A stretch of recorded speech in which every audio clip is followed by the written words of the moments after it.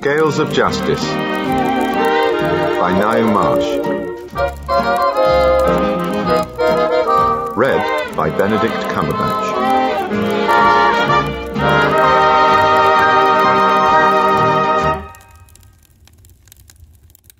Nurse Kettle pushed her bicycle to the top of Watts Hill and there paused. Sweating lightly, she looked down on the village of Swevenings. Smoke rose in cosy plumes from one or two chimneys. Roofs cuddled into surrounding greenery. The Chine, a trout stream, meandered through meadow and coppice and slid blamelessly under two bridges.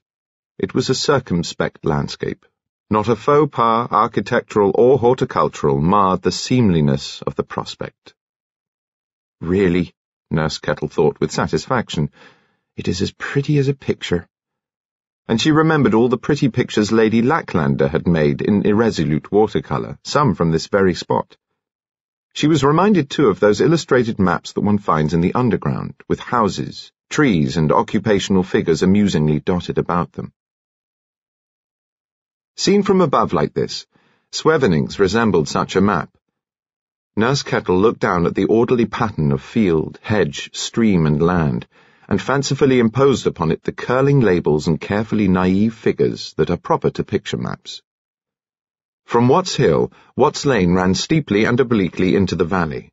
Between the lane and the Chine was contained a hillside divided into 3 strips, each garnished with trees, gardens, and a house of considerable age. These properties belonged to 3 of the principal householders of Swevenings: Mr. Danbury Finn, Commander Seiss, and Colonel Carteret. Nurse Kettle's map, she reflected, would have a little picture of Mr. Danbury Finn at Jacob's cottage, surrounded by his cats, and one of Commander Seiss at Uplands, shooting off his bow and arrow. Next door, at Hammer Farm, only it wasn't a farm now, but had been much converted, it would show Mrs. Carteret in a garden chair with a cocktail shaker, and Rose Carteret, her stepdaughter, gracefully weeding. Her attention sharpened. There, in point of fact, deep down in the actual landscape was Colonel Carteret himself, a Lilliputian figure moving along his rented stretch of the Chine, east of Bottom Bridge, and followed at a respectful distance by his spaniel Skip. His creel was slung over his shoulder, and his rod was in his hand. The evening rise, Nurse Kettle reflected. He's after the old un. And she added to her imaginary map the picture of an enormous trout lurking near Bottom Bridge. On the far side of the valley, on the private golf course at Nuns Pardon Manor, there would be Mr. George Lacklander, doing a solitary round with a glance, thought the gossip-loving Nurse Kettle, across the valley at Mrs. Carteret. Lacklander's son, Dr. Mark, would be shown with his black bag in his hand, and a stork, perhaps, quaintly flying overhead. And to complete, as it were, the gentry, there would be old Lady Lacklander, big-bottomed, on a sketching stool, and her husband, Sir Harold, on a bed of sickness, alas, in his great room, the roof of which, after the manner of pictorial maps, had been removed to display him. In the map it would be demonstrated how Watts Lane, wandering to the right and bending back again, neatly divided the gentry from what Nurse Kettle called the ordinary folk. To the west lay the Danbury Finn, the Seiss, the Carteret, and above all the Lacklander domains. Neatly disposed along the east margin of Watts Lane were 5 conscientiously preserved thatched cottages, the village shop, and across Monk's Bridge the church and rectory and the Boy and Donkey. And that was all.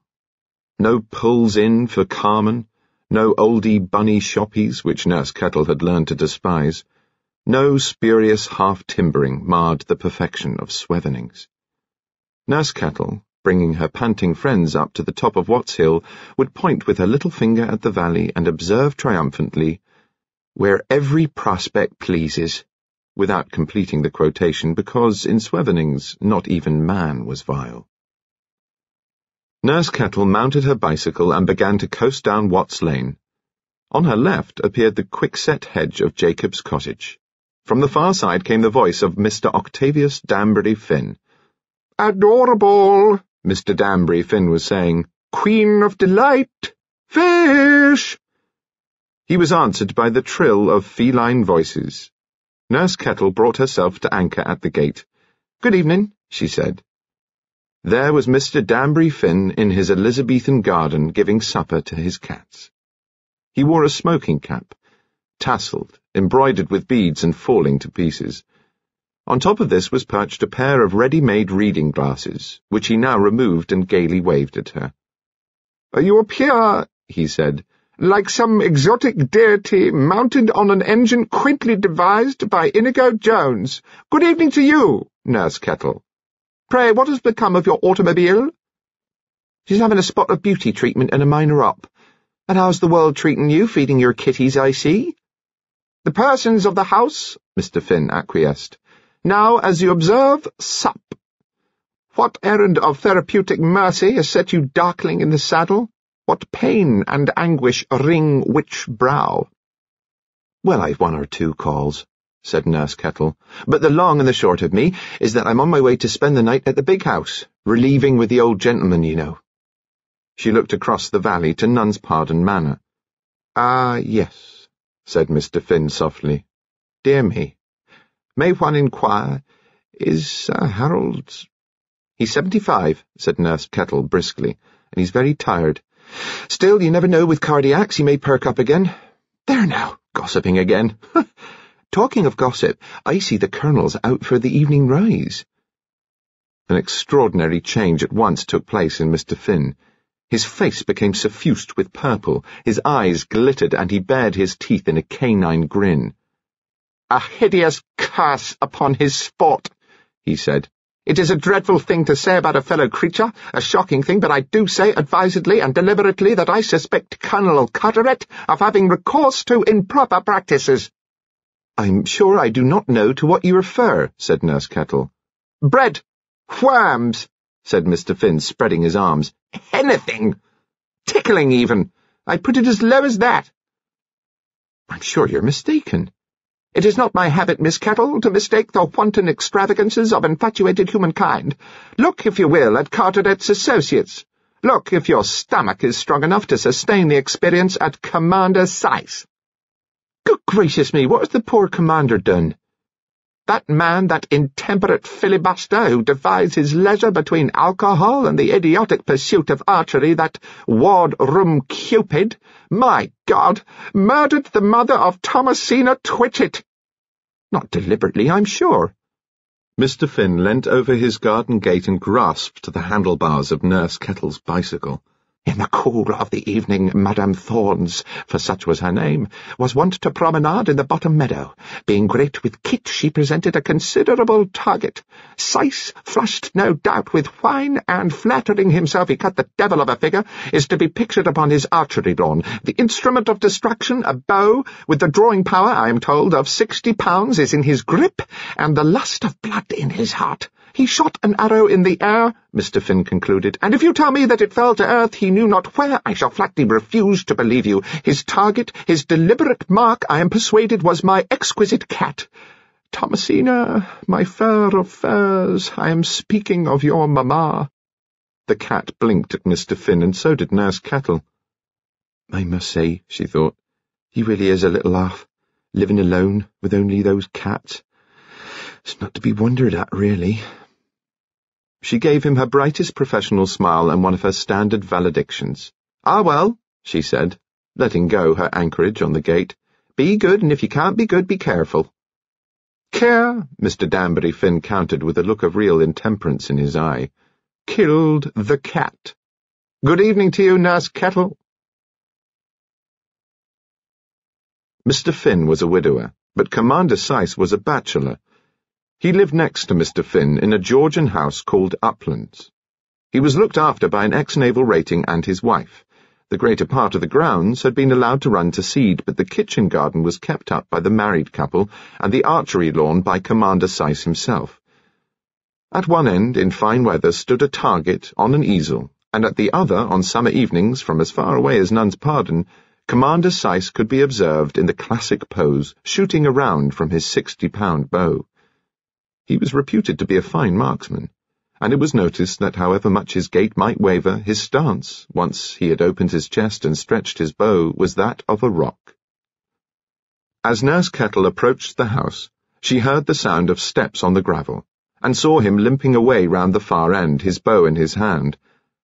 "Hi," she called out brightly. "Good evening, Commander." Seiss turned, hesitated for a moment, and then came towards her. He was a fairish, sunburned man who had run to seed. He still reeked of the Navy and, as Nurse Kettle noticed when he drew nearer, of whiskey. His eyes, blue and bewildered, stared into hers. "Sorry," he said rapidly. "Good evening. Beg your pardon." "Dr. Mark," she said, "asked me to drop in while I was passing and leave your prescription for you. There we are. The mixture as before." He took it from her with a darting movement of his hand. "Most awfully kind," he said. "Frightfully sorry. Nothing urgent." "No bother at all," Nurse Kettle rejoined. "I'm calling in at Hammer. Perhaps you won't mind my trespassing. There's a footpath down to the right of way, isn't there?" "Of course. Please do."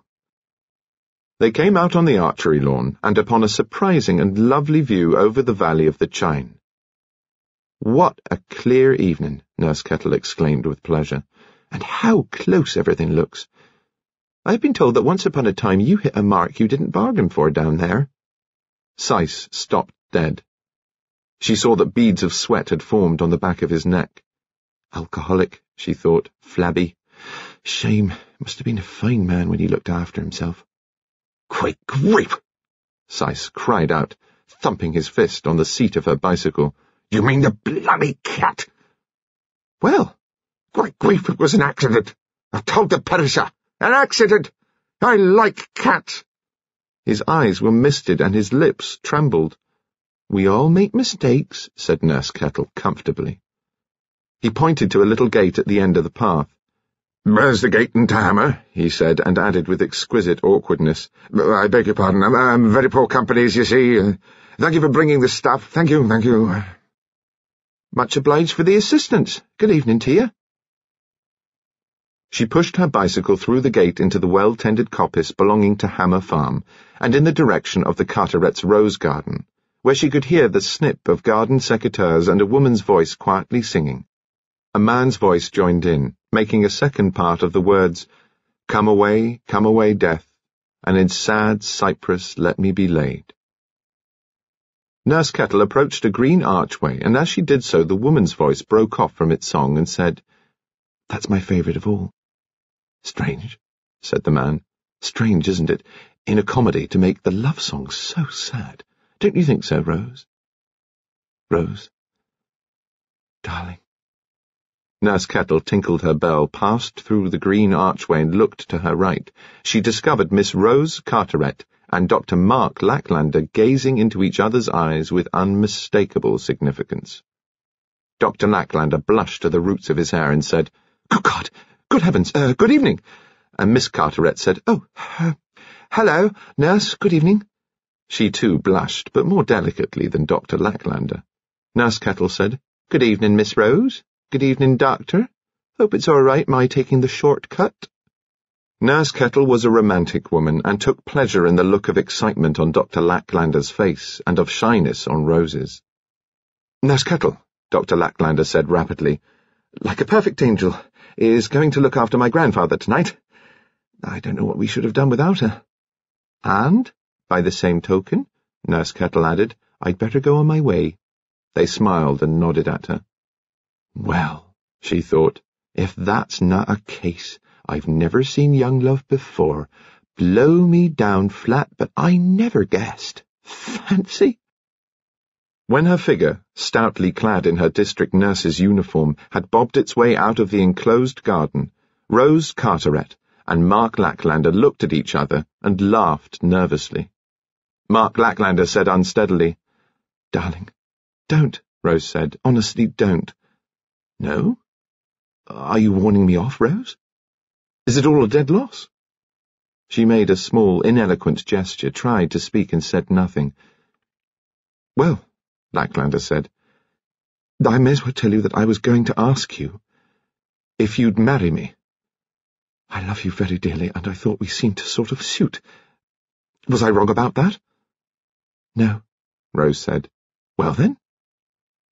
"I can't think of getting engaged, much less married. You could see what it's like here, I mean the domestic setup. You must have seen for yourself how much difference it makes to Daddy my being on tap. His second marriage hasn't been a success. If I left him now, he'd really and truly have nothing to live for, really." "Nonsense," Mark said. "I won't be put off, Rose. You shall marry me, and if your father's life here is too unsatisfactory, well, he could come to us." "Never. Don't you see? He couldn't bear it. He'd feel sort of extraneous. I'm going to talk to him. I shall tell him I want to marry you." "No, Mark, darling, no. Please." His hand closed momentarily over hers. Then he was on his feet and had taken up the basket of roses. "Good evening, Mrs. Carteret," he said. "We're robbing your garden for my grandmother.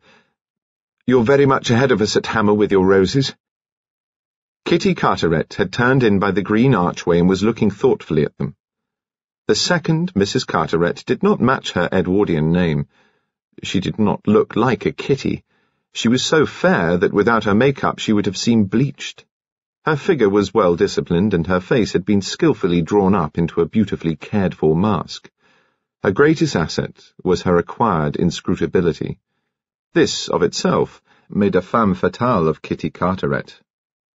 "How nice to see you, Mark," she said. "I thought I heard your voices." She moved up to him and with her gloved hand took a dark rose from the basket and held it against her mouth. "What a smell," she said. "Almost improper, it's so strong. Morris is not in, but he won't be long. Shall we go up?" She led the way to the house. Exotic wafts of something that was not roses drifted in her wake. She kept her torso rigid as she walked and slightly swayed her hips. Very expensive, Mark Lacklander thought, but not entirely exclusive. Why on earth did he marry her? Mrs. Carteret's pin heels tapped along the flagstone path to a group of garden furniture heaped with cushions. A tray with a decanter and brandy glasses was set out on the white iron table. She let herself down on a swinging seat, put up her feet, and arranged herself for Mark to look at. "Poorest Rose," she said, glancing at her stepdaughter. "You're wearing such suitable gloves.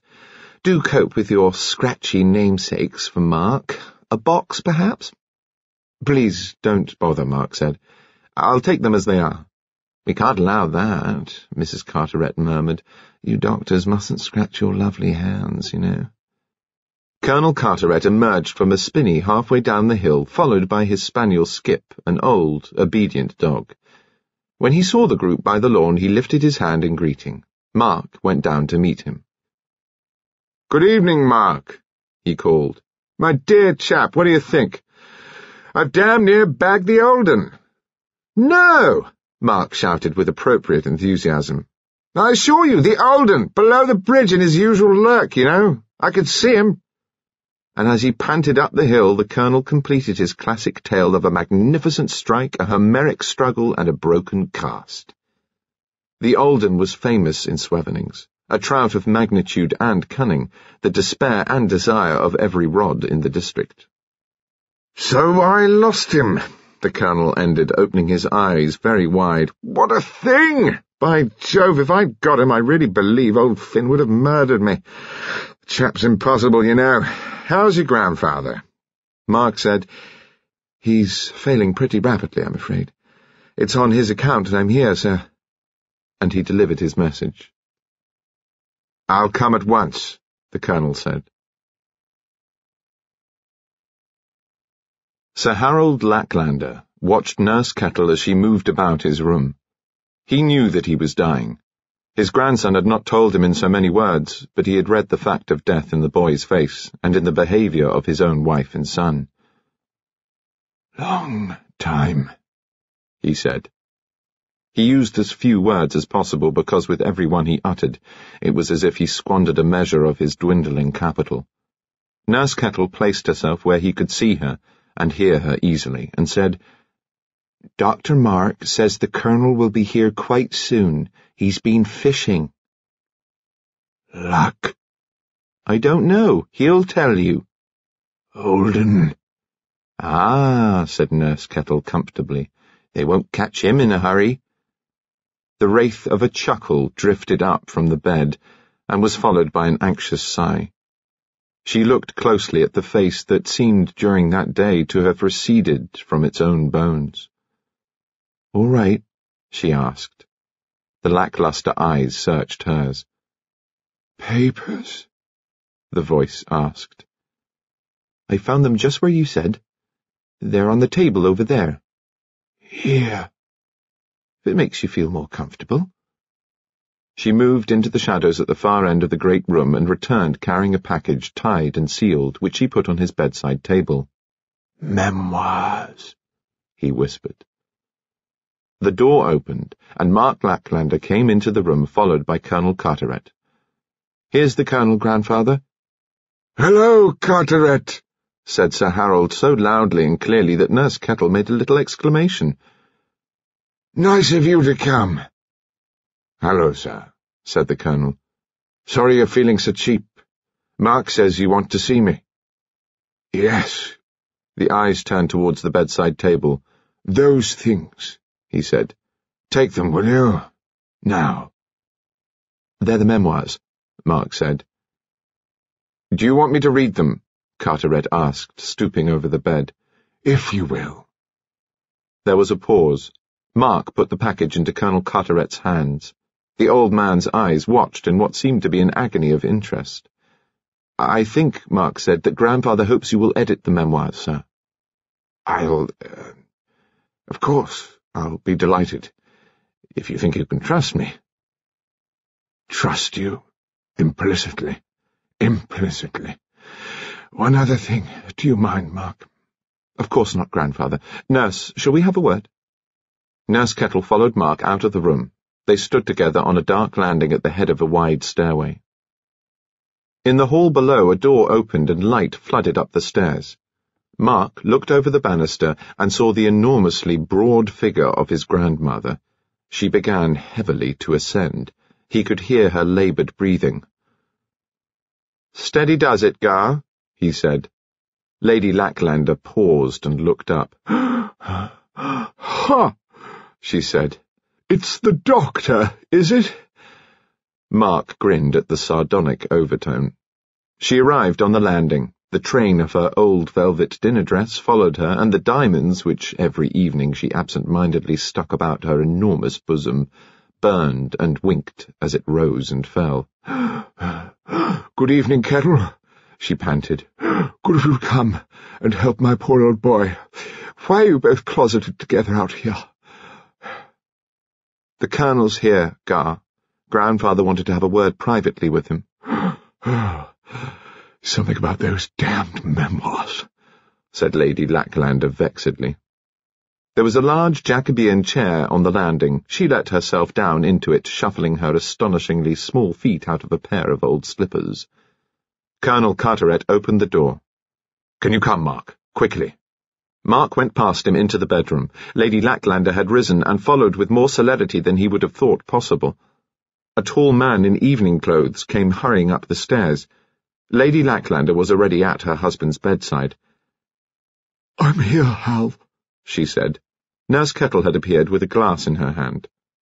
"Brandy. Old-fashioned but good." "I'll give an injection," Mark said. He turned away and found himself face to face with his father. "Can I do anything?" George Lacklander asked. "Here's George, Hal," Lady Lacklander said. "We're all here with you, my dear." From behind the mask against Nurse Kettle's shoulder came a stutter. Vic. As if the pulse that was soon to run down had become semi-articulate like a clock. "The vicar?" Lady Lacklander asked, pressing his hand and bending over him. "Do you want the vicar to come, Hal?" His eyes stared up into hers. Something like a smile twitched at the corners of the gaping mouth. The head moved slightly. Mark came back with the syringe and gave the injection. After a moment, Nurse Kettle turned away. Lady Lacklander and her son and grandson drew closer to the bed. She had taken her husband's hands. "What is it, Hal? What is it, my dearest?" she asked. "Is it the vicar?"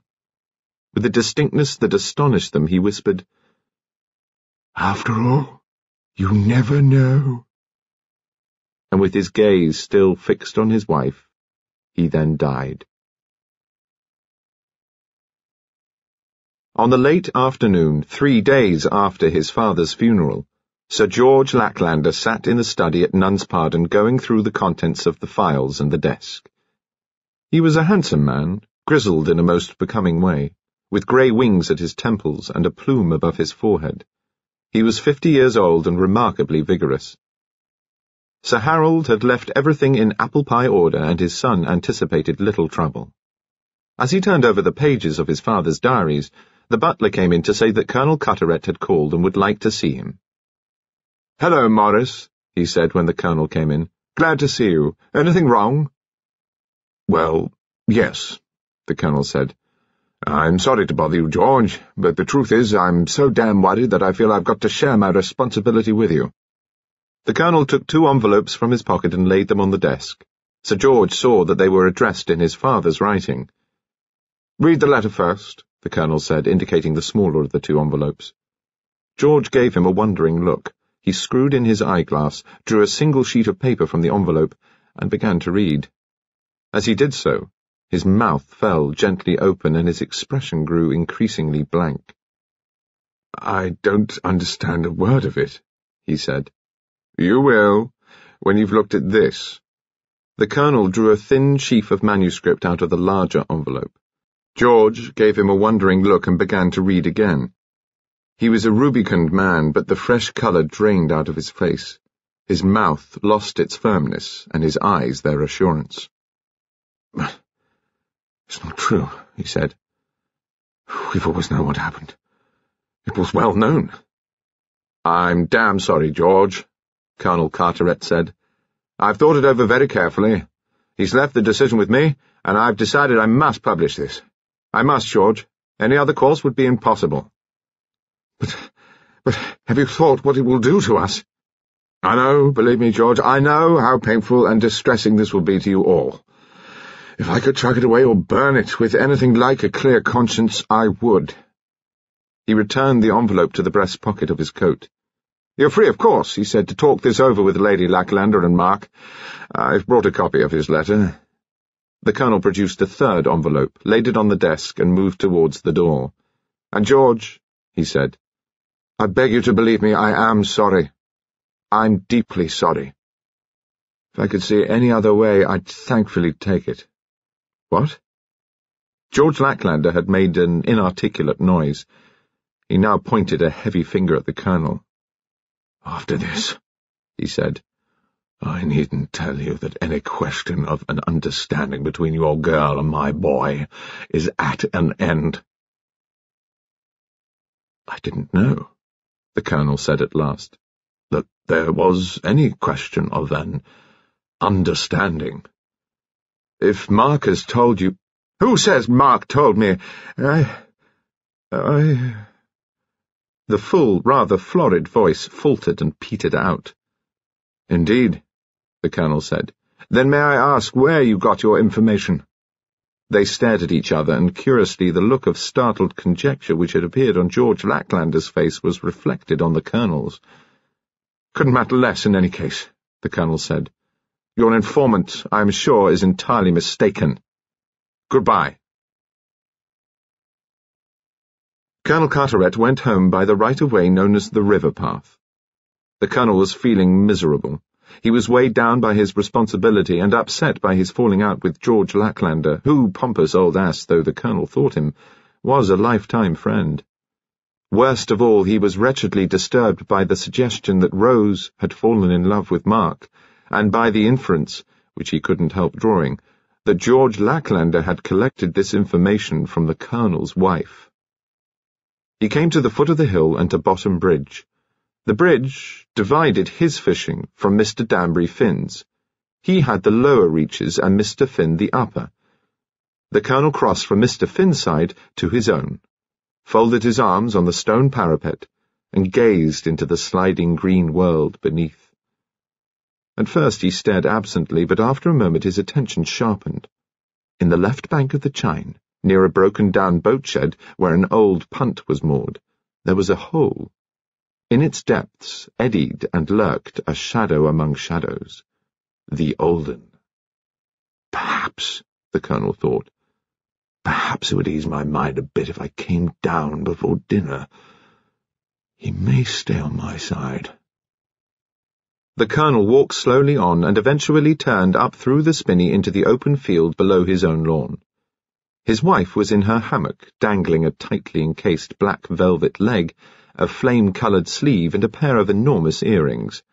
The cocktail tray was ready on her iron table. "How late you are," she said idly. "Dinner in half an hour. What have you been up to at Nun's Pardon?" "Out to see George about some business." "How illuminating." "It was private, my dear," the Colonel said miserably and went indoors. If he hadn't been so rattled and worried, he would no doubt have given some sort of warning of his approach. As it was, he crossed the heavy carpet of the hall, opened the drawing-room door, and discovered his daughter locked in Mark Lacklander's arms, from which embrace she was making but ineffectual attempts to escape. Rose and Mark behaved in the classic manner of surprised lovers. They released each other. Rose turned white and Mark red, and neither of them uttered a word. The Colonel said, "I'm sorry, my dear. Forgive me," and made his daughter a little bow. Rose, with a sort of agitated spontaneity, ran to him, linked her hands behind his head, and cried, "It had to happen sometime, darling, didn't it?" Mark said, "Sir, I want her to marry me." "But I won't," Rose said. "I won't unless you can be happy about it. I've told him." The Colonel looked from his daughter to her lover, and thought how ardent and vulnerable they seemed. "Sit down, both of you," he said. "I've got to think what I'm going to say to you. Sit down." They obeyed him with an air of bewilderment. "When you go back to Nun's Pardon, Mark," he said, "you will find your father very much upset. That is because of a talk I've just had with him. It's not good news. You will find him entirely opposed to any thought of your marriage with Rose." "I can't believe it," Mark said, and stood up. He turned to Rose. "Don't be fussed, darling. I'll go home and sort it out." The Colonel took Mark by the arm and led him to the door. "You won't feel very friendly towards me tomorrow, Mark," he said. "Will you try to believe that the action I've been compelled to take is one that I detest taking?" "Compelled?" Mark repeated. "Yes, well, yes, of course." He stuck out the Lacklander jaw and knitted the Lacklander brows. "Look here, sir.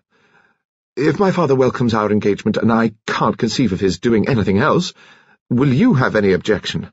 I'd better tell you now that no objection on either side will make the smallest difference."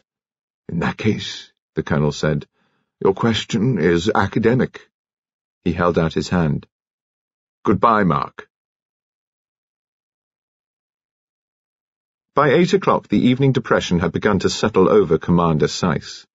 At about 5 o'clock, when the sun was over the yardarm, he had a brandy and soda. This raised his spirits. With its successors, up to the 3rd or 4th, they rose still farther. During this period, he saw himself taking a job and making a howling success of it. From that emotional eminence he fell away with each succeeding dram, and it was during his decline that he usually took to archery. It had been in such a state of almost suicidal depression that he had suddenly shot an arrow over his coppice into Mr. Danbury Finn's bottom meadow and slain the mother of Thomasina Twitchett. Tonight, the onset of depression was more than usually severe. His married couple were on their annual holiday, and he had not been bothered to do anything about an evening meal. He found his arrow and limped back to the archery lawn. He no longer wanted to shoot. His gammy leg ached, but he thought he'd take a turn up the drive. When he arrived at the top, it was to discover Nurse Kettle seated by the roadside in gloomy contemplation of her bicycle, which stood upside down on its saddle and handlebars. "Hello, Commander," said Nurse Kettle. "I've got a puncture." "Evening. Really? Ball for you." Seiss shot out at her. "I'm going to have a shot at running repairs." Seiss watched her make a pass with a lever at her tire. "Not like that," he shouted, when he could no longer endure it. "And in any case, you want a bucket of water to find the puncture." She looked helplessly at him. "Here," he mumbled. "Give it here." He righted the bicycle, and with a completely inaudible remark began to wheel it down his drive. Nurse Kettle followed. Commander Seiss wheeled the bicycle into a gardener's shed, and without the slightest attempt at any further conversation, set about the removal of the tyre. Nurse Kettle hitched herself up on a bench and watched him. Presently she began to talk. I am obliged to you. Epidemic in the village, odd cases all over the place, and then this happens. There, aren't you neat-fingered? I looked at a nun's pardon this evening, she continued. Lady Lacklander's got a toe, and Dr. Mark arranged for me to do the fomentations. Commander Seiss repaired the puncture and replaced the tube and tyre. When he had finished and made as if to stand up, he gave a sharp cry of pain, clapped his hand to the small of his back, and sank down again on his knees. Hello? Nurse Kettle ejaculated. What's all this? Bago? Commander Seiss swore under his breath. Most frightfully sorry, he groaned. Excuse me. It was now that Nurse Kettle showed the quality that caused people to prefer her to grander and more up-to-date nurses. To Commander Seiss's conjurations to leave him alone, followed in the extremity of his pain by furious oaths, she paid no attention. She went down on all fours beside him, enticed him and aided him towards the bench, encouraged him to use it and her own person as aids to rising, and finally had him, although almost bent double, on his feet. She helped him into the house, and lowered him down on a sofa in a dismal drawing-room. Down a bumps, she said. Sweating and gasping, he reclined there and glared at her. Now, what are we going to do about you, I wonder? Did I or did I not see a rug in the hall? Wait a bit. She went out and came back with a rug and covered him up, went out again and returned with a glass of water. Here's a couple of aspirin to go on with, said Nurse Kettle. He took them without looking at her. Please, don't trouble, he groaned. Thank you. Under my own steam. She gave him a look and went out again. In her absence he attempted to get up but was galvanized with the monstrous jab of lumbago and subsided in agony. He began to think she had gone for good when she came in with 2 hot water bags. At this stage, she said, heat's the ticket. Where'd you get those things? Borrowed 'em from the Carterets. My God! She laid them against his back. Dr. Mark's coming to look at you, she said. My God! He was at the Carterets, and if you ask me, there's going to be some news from that quarter before any of us are much older. To his horror, she began to take off his shoes. With a yo-heave-ho, said Nurse Kettle out of compliment to the Navy. Like a cup of tea? She asked. No, thank you. Well, it won't be anything stronger unless the doctor says so. He reddened, caught her eye, and grinned. Come, she said, that's better. I'm really ashamed to trouble you so much. I might have said the same about my bike, mightn't I? She bustled out again and came back with Mark Lacklander. The examination was brief. If the lumbago doesn't clear up, we can do something a bit more drastic, Mark said. But in the meantime, Nurse Kettle will get you to bed. Good God! And look in again tomorrow morning. When he had gone, Nurse Kettle said cheerfully, Well, you'll have to put up with me, it seems. Half an hour later, when he was propped up in bed with a cup of hot milk and a plate of bread and butter, and the lamp within easy reach, Nurse Kettle looked down at him with her quizzical air. Well, she said, I shall now, as they say, love you and leave you. Thank you, gabbled Commander Seiss nervously. Thank you. She had plodded over to the door before his voice arrested her. I suppose, he said, that you are familiar with Aubrey's brief lives, are you? No, she said. Who was he when he was at home? He wrote a brief life of a man called Sir Jonas Moore. It begins, sciatica, he cured it by boiling his buttocks. I'm glad at least you don't propose to try that remedy. Well, cried Nurse Kettle delightedly, you are coming out of your shell to be sure. Nighty-bye. During the next 3 days, Nurse Kettle, peddling about her duties, had occasion to notice, and she was sharp in such matters, that something untoward was going on in the district. Wherever she went, whether it was to attend upon Lady Lacklander's toe, or upon the abscess of the gardener's child at Hammer, or upon Commander Syce's strangely persistent lumbago, she felt a kind of heightened tension in the behaviour of her patients, and also in the behaviour of young Dr. Mark Lacklander. Rose Carteret, when she encountered her in the garden, was white and jumpy. The Colonel looked strained, and Mrs. Carteret singularly excited. "Kettle," Lady Lacklander said on Wednesday, wincing a little as she endured the approach of a fermentation to her toe. "Tell me, is there any gossip in the village about my grandson? Romantic gossip?" "A bit," Nurse Kettle said, and after a pause added, "It'd be lovely, wouldn't it? She's a sweet girl, and an heiress into the bargain." "Oof. You go past Hammer on your way home, don't you?" Nurse Kettle said she did. "I've written a note to Colonel Carteret. Drop it there like a good creature, will you?"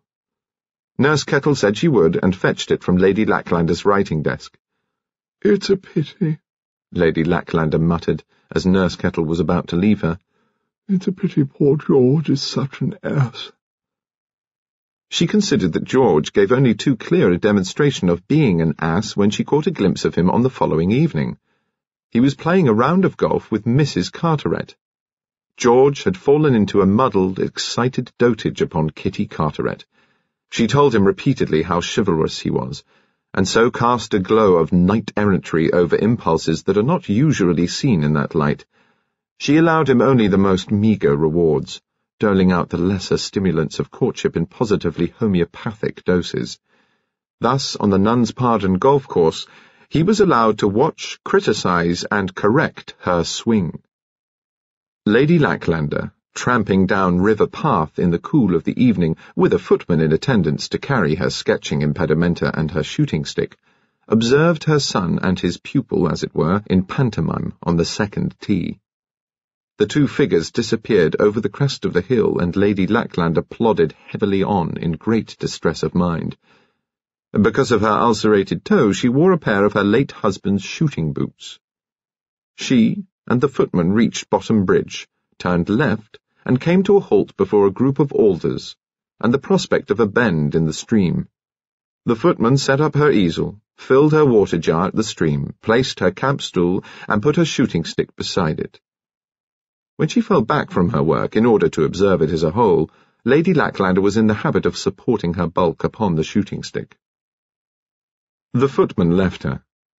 She would reappear in her own time at Nun's Pardon and change for dinner at 9 o'clock. The footman would return and collect her impedimenta. She fixed her spectacles on her nose, directed at her subject the sort of glance Nurse Kettle often bestowed on a recalcitrant patient, and set to work, massive and purposeful, before her easel. It was at 6:30 that she established herself there, in the meadow on the left bank of the Chine, not far below Bottom Bridge. At 7, Mr. Danbury Finn, having assembled his paraphernalia for fishing, set off down Watts Hill. He did not continue to Bottom Bridge, but turned left and made for the upper reaches of the Chine. At 7, Mark Lacklander, having looked in on a patient in the village, set off on foot along Watts Lane. He carried his case of instruments, as he wished to lance the abscess of the gardener's child at Hammer, and his racket and shoes as he proposed to play tennis with Rose Carteret. He also hoped to have an extremely serious talk with her father.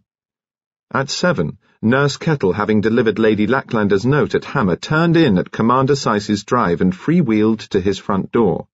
At 7, Sir George Lacklander, finding himself favourably situated in a sheltered position behind a group of trees, embraced Mrs. Carteret with determination, fervour, and an ulterior motive. At Hammer, Rose and her father sat in his study and gazed at each other in dismay. "When did Mark tell you?" Colonel Carteret asked. "On that same night. He went to Nun's Pardon, and his father told him, and then he came back here and told me. Daddy, you do understand, don't you, that theoretically Mark is absolutely on your side, and I agree too, absolutely, other things being equal." "Ah," said the Colonel. "But they're not, darling," Rose cried out. "They're nothing like equal. In terms of human happiness, they're all cockeyed. Mark says his grandmother's so desperately worried that with all this coming on top of Sir Harold's death and everything, she may crack up altogether." Rose went to the window and looked down. "She's down there somewhere," she said, "sketching in Bottom Meadow. She only sketches when she's fussed." "She sent me a chit. She wants me to go and talk to her at 8 o'clock, when I suppose she'll have done a sketch and hopes to feel less fussed. Damned inconvenient hour, but there you are." "And of course," Rose added, "Mark's papa, he's cutting up most awfully rough and—" Rose caught back her breath. Her lips trembled and her eyes filled with tears. She launched herself into her father's arms and burst into a flood of tears. "My poor baby," murmured the agitated and sentimental Colonel. "My poor baby." He dabbed at her eyes with his own handkerchief, kissed her, and put her aside. "Nothing to be gained by any further delay. I'll go now." He went to his desk, unlocked a drawer, and took out an envelope. Then he went to call on Mr. Octavius Danbury Finn. Lady Lacklander consulted the diamond-encrusted watch which was pinned to her tremendous bosom, and discovered that it was now 7 o'clock. She rose from her stool, tramped some distance away to the crest of a hillock, seated herself on her shooting stick, and contemplated her work through a lorgnette tricked out with diamonds. The shooting stick sank beneath her in the soft meadowland so that the disc, which was designed to check its descent, was itself embedded to the depth of several inches. When Lady Lacklander returned to her easel, she merely abandoned her shooting stick, which remained in a vertical position, and from a distance looked a little like a giant fungoid growth. Sticking up above intervening hillocks and rushes, it was observed over the top of his glasses by the long-sighted Mr. Finn when, accompanied by Thomasina Twitchett, he came nearer to Bottom Bridge. Keeping on the right bank, he began to cast his fly in a somewhat mannered but adroit fashion over the waters most often frequented by the Olden. Lady Lacklander, whose ears were as sharp as his, heard the whir of his reel, and remaining invisible was perfectly able to deduce the identity and movements of the angler. At the same time, far above them on Watts Hill, Colonel Carteret, finding nobody but 7 cats at home at Jacob's cottage, walked round the house, and looking down into the little valley at once spotted both Lady Lacklander and Mr. Finn, like figures in Nurse Kettle's imaginary map, the one squatting on her camp stool, the other in slow motion near Bottom Bridge. "I've time to speak to him before I see her," thought the Colonel, "but I'll leave it here in case we don't meet."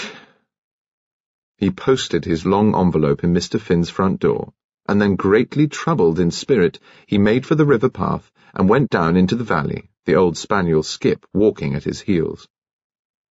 Nurse Kettle, looking through the drawing-room window at Uplands, caught sight of the Colonel before he disappeared beyond Commander Syce's spinney. She administered a final tattoo with the edges of her muscular hands on Commander Syce's lumbar muscles and bustled away to wash her hands. When she returned, Syce was sitting on the edge of his improvised bed. He wore slacks, a shirt, a scarf, and a dressing gown. "I hope you will give me the pleasure of joining me for a drink before you go." They had their drinks, looking at each other with an air of comradeship. Commander Syce got out an album of photographs taken when he was on the active list in the Navy. Nurse Kettle adored photographs, and was genuinely interested in a long sequence of naval vessels, odd groups of officers, and views of seaports. Presently she turned a page and discovered quite a dashing watercolour of a corvette, and then an illustrated menu with lively little caricatures in the margin. These she greatly admired, and observing a terrified and defiant expression on the face of her host, ejaculated, "You never did these yourself." "You did? Well, aren't you the clever one?" Without answering, he produced a small portfolio which he silently thrust at her. It contained many more sketches. Although Nurse Kettle knew nothing about pictures, she did, she maintained, know what she liked, and she liked these very much indeed. They were direct statements of facts, and she awarded them direct statements of approval, and was about to shut the portfolio when a sketch that had faced the wrong way round caught her attention. She turned it over. It was of a woman lying on a chaise longue, smoking a cigarette in a jade holder. "Why," Nurse Kettle ejaculated, "why, that's Mrs. Carteret." Syce said very rapidly, "Party, metaphores, surely, forgotten all about it." "That would be before they were married, wouldn't it?" Nurse Kettle remarked with perfect simplicity. She shut the portfolio, said, "You know, I believe you could make my picture map of Swevenings," and told him of her great desire for one. When she got up and collected her belongings, he too rose, but with an ejaculation of distress. "See? I haven't made a job of you yet," she remarked. "Same time tomorrow suit you?" "Admirably," he said. "Thank you, thank you, thank you." He gave her one of his rare, painful smiles, and watched her as she walked down the path towards his spinney. It was now 9:15. Nurse Kettle had left her bicycle in the village where she was spending the evening with the Women's Institute. She therefore took the river path and followed a rough path along the right bank of the Chine, past a group of alders and another of willows. As sometimes happens when we are solitary, she had the sensation of being observed, but she was not a fanciful woman and soon dismissed this feeling. "It's turned much cooler," she thought. A cry of mourning, intolerably loud, rose from beyond the willows and hung on the night air. A thrush whirred out of the thicket close to her face, and the cry broke and wavered again. It was the howl of a dog. She pushed through the thicket into an opening by the river, and found the body of Colonel Carteret, with his spaniel Skip beside it, mourning him. Nurse Kettle was acquainted with death. She did not need Skip's lament to tell her that the curled figure resting its head on a turf of river grass was dead. She knelt beside it, and pushed her hand under the tweed jacket and silk shirt. Cooling, she thought.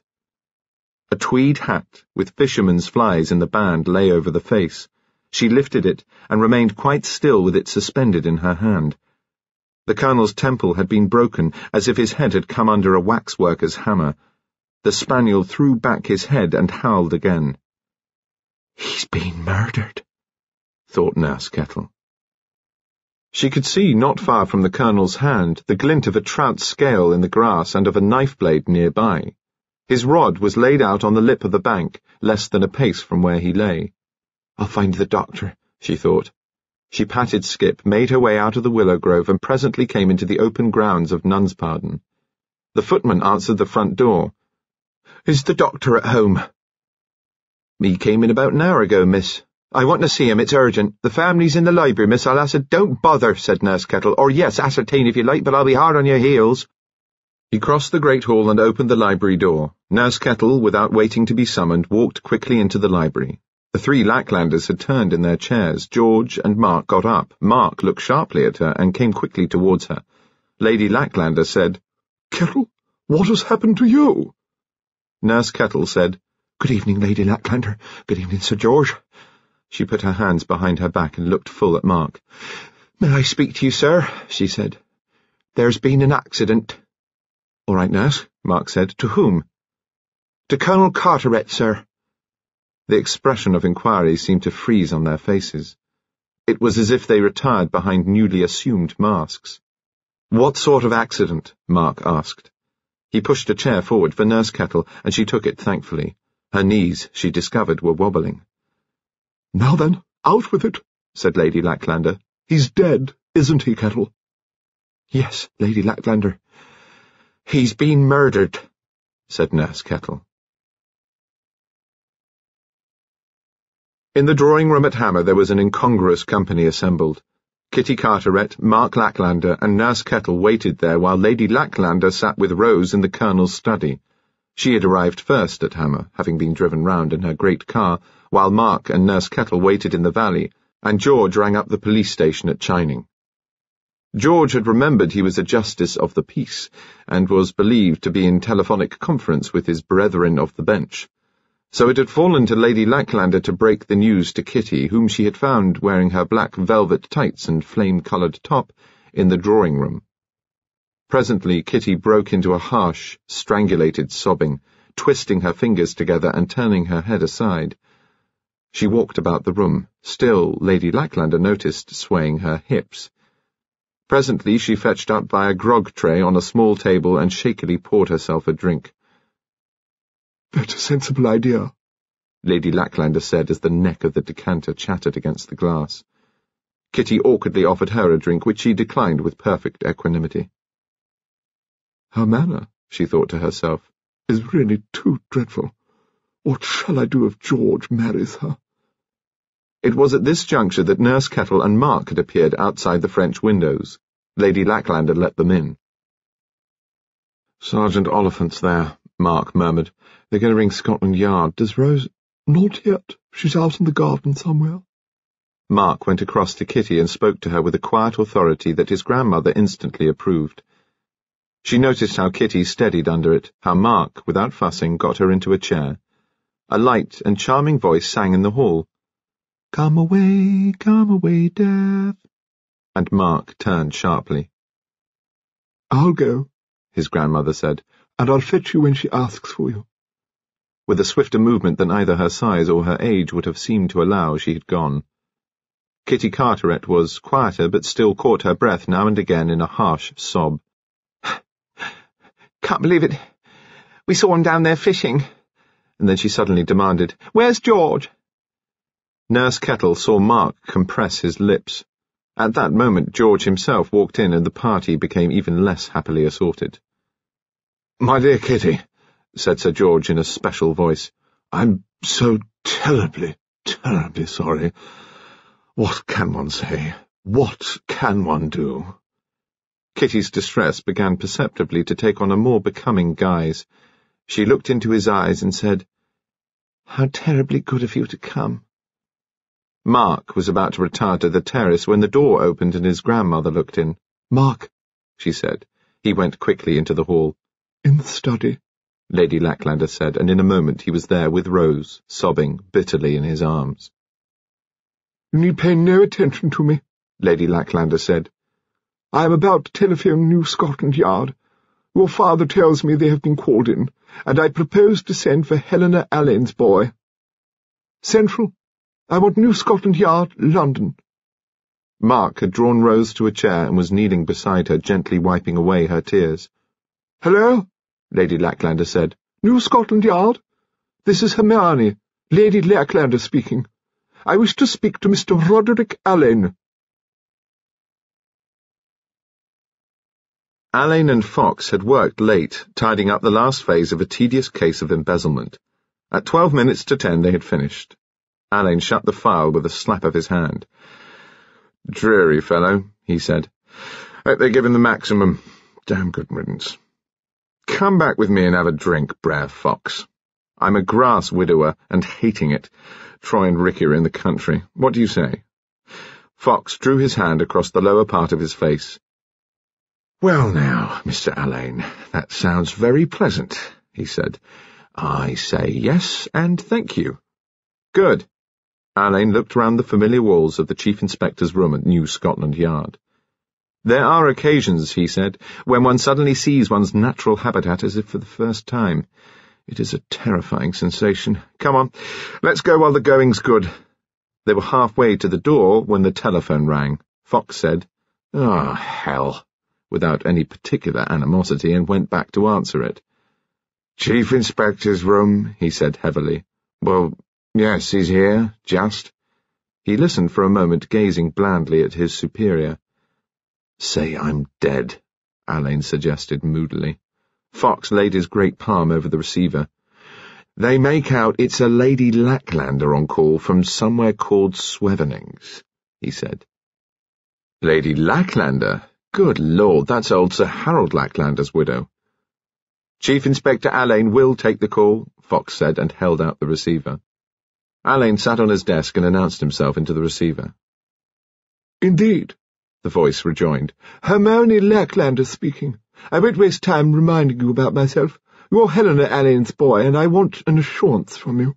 A friend of mine has just been murdered," the voice continued, "and I hear the local police are calling in your people. I would greatly prefer you, personally, to take charge of the whole thing.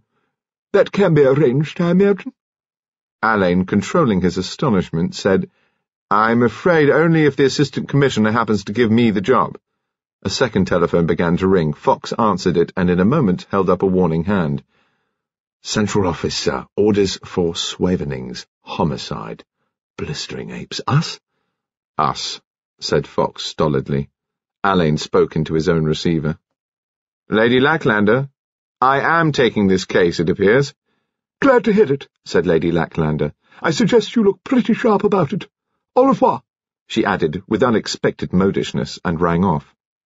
Fox, in the meantime, had noted down instructions. "It's a Colonel Carteret," he said. "We go to a place called Chining in Barfordshire, where the local sergeant will meet us. Everything's laid on down below." Alain had already collected his hat, coat, and professional case. Fox followed his example. They went out together through the never-sleeping corridors.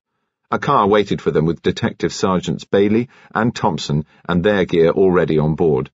As they drove out of the yard, Big Ben struck 10. "That's a remarkable woman, Fox," Alain said. "She's got a brain like a turbine and a body like a ton. Her husband was one of my great white chiefs in the Foreign Service. Solemn chap. Just missed being brilliant. Before the war, the old boy was chargé d'affaires at Zlonitsa. The special branch got involved for a time. I remember there was a very nasty bit of leakage. A decoded message followed by the suicide of the chap concerned." For a long time they drove on in silence, broken at long intervals by the desultory conversation of old friends. "We're running into a summer storm," Alain said presently. Giant drops appeared on the windscreen and were followed in seconds by a blinding downpour. Nice setup for field work," Fox grumbled. "It may be local, although, no, by gum, we're nearly there." The air smelt fresher when they got out. Alain led the way into a typical county police station and was greeted by a tall, sandy-haired sergeant. "Chief Inspector Alain, sir. Sergeant Oliphant. Very glad to see you, sir. With that short of chaps in the country, we don't know which way to turn if anything of this nature crops up. I've left my one PC in charge of the body, and that reduces my staff to me. Shall we move off, Mr. Alain?" Alain and Fox accompanied the sergeant in his car, while Bailey and Thompson and the yard driver followed their lead. On the way, Sergeant Oliphant gave a report. "He's lying on a patch of shingles, screened in by a half-circle of willows and cut off on the open side by the stream. He's lying on his right side, kind of curled up, as if he'd been bowled over from a kneeling position, like. His hat was over his face. Nurse Kettle moved it when she found him, and Dr. Latlander moved it again when he examined the wound, which is in the left temple. A dirty great puncher, with what the doctor calls extensive fractures all around it." "Notice anything at all out of the way?" Alain asked. Oliphant made a complicated snorting noise. "Out of the way? Tell me now, sir, are you a fly fisherman?" "Only fair to middling to worse. Why?" "Now, listen," Sergeant Oliphant said, quite abandoning his official position. "There's a dirty great fish in this chine here. Pounds if he's an ounce, he is. Old and cunning he is. Wary and sullen, and that lordly in his lurkins, and slink as he'd break your heart. Sometimes he'll rise like a monster and snap. He's took it, though that's only 3 times. Once being the deceased's doing, a matter of a fortnight ago, which he left his cast in his jaws, he being a mighty fighter, and once the late Squire Sir Harold Latlander, he lost him through being, as the man himself frankly admitted, overzealous in the playing of him. Now," said the sergeant, "now for the last and final cast, hooked, played, and landed by the poor colonel, sir, and lying there by his dead body, or I can't tell a 5-pound trout from a stickleback. Well, if he had to die, he couldn't have had a more glorious end. The colonel, I mean, Mr. Alain, not the old un," said Sergeant Oliphant. They pulled up at a spot opposite the Boy and Donkey. A figure in a mackintosh and tweed hat stood in the lighted doorway. "The Chief Constable, sir," said Oliphant. "Sir James Punston. He said he'd drive over and meet you." Alain crossed the road and introduced himself. The Chief Constable was a weather-beaten, tough-looking man who had been a Chief Commissioner of Police in India. "Thought I'd better come over," Sir James said, "and take a look at this show. Damn bad show it is." As they slid and squelched down the muddy hillside, he gave Alain an account of the Carteret family and their neighbours. They crossed the bridge and turned left on the rough path. Alain's shoes filled with water, and water poured off the brim of his hat. "Hell of a thing to happen, this bloody rain," said the Chief Constable. "Ruined the terrain.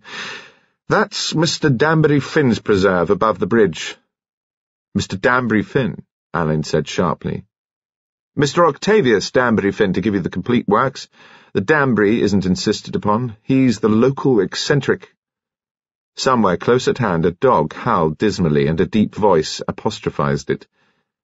"Ah, stow it, will you?" A light bobbed up ahead of them. "Here we are," Sir James said. "That you, Gripper?"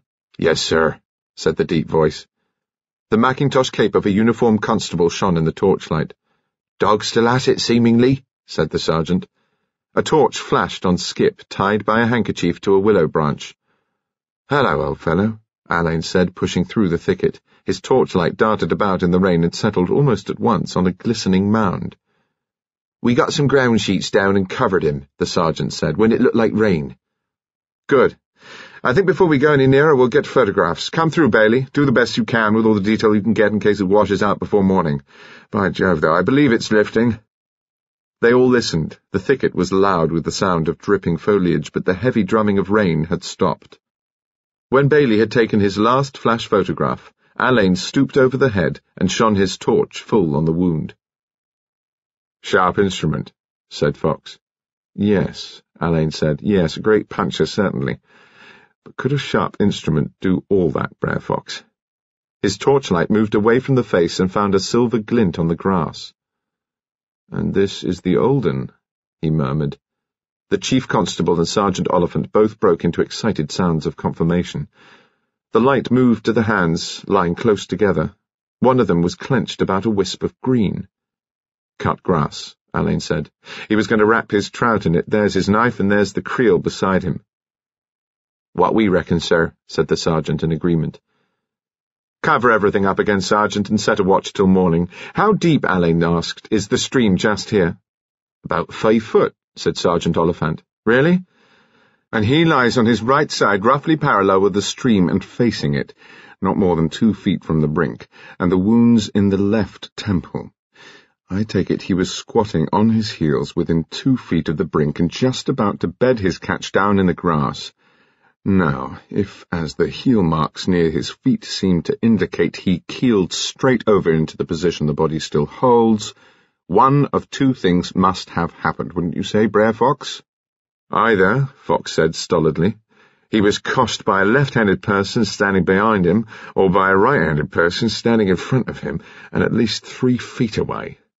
"Which would place the assailant," said Alain, "about 12 inches out on the surface of the stream." The chief constable said, "I gather there's a crowd of possible witnesses waiting for you at Hammer. That's Carteret's house up here on Watts Hill. If you'll forgive me, Alain, I won't go up with you. Serve no useful purpose. By the way, I've told them at the Boy and Donkey that you'll probably want beds for what's left of the night. Good night." He was gone before Alain could thank him. With the sergeant as guide, Alain and Fox prepared to set out for Hammer. Alain had succeeded in persuading the spaniel Skip to accept them, and after 1 or 2 false starts and whimperings, he followed at their heels. Oliphant, who was in the lead, suddenly uttered a violent oath. "God!" Oliphant said. "I thought someone was looking at me. God, do you see that?" His wavering torchlight flickered on wet willow leaves. A pair of luminous discs stared out at them from the level of a short man's eyes. "Touches of surrealism," Alain muttered, "in Bottom Meadow." He advanced his own torch, and they saw a pair of spectacles caught up in a broken twig. "We'll pluck this fruit with grateful care," he said, and gathered the spectacles into his handkerchief. The moon now shone, turning the bridge and the inky shadow it cast over the broken-down boat-shed and punt into a subject for a wood engraving. They climbed the river path up Watts Hill. Skip began to whine and to wag his tail. In a moment the cause of his excitement came into view. A large, tabby cat, sitting on the path in the bright moonlight, washing her whiskers.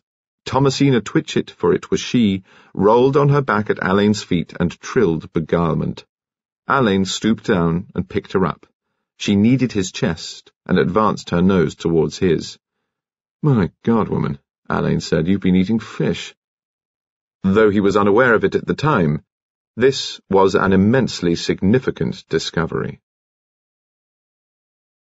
They emerged in full view of Hammer Farmhouse, with its row of French windows lit behind their curtains. Skip gave a bark and darted ahead. One of the curtains was pulled open, and Mark Lacklander came through to the terrace, followed by Rose. "Miss Carteret," Alain said.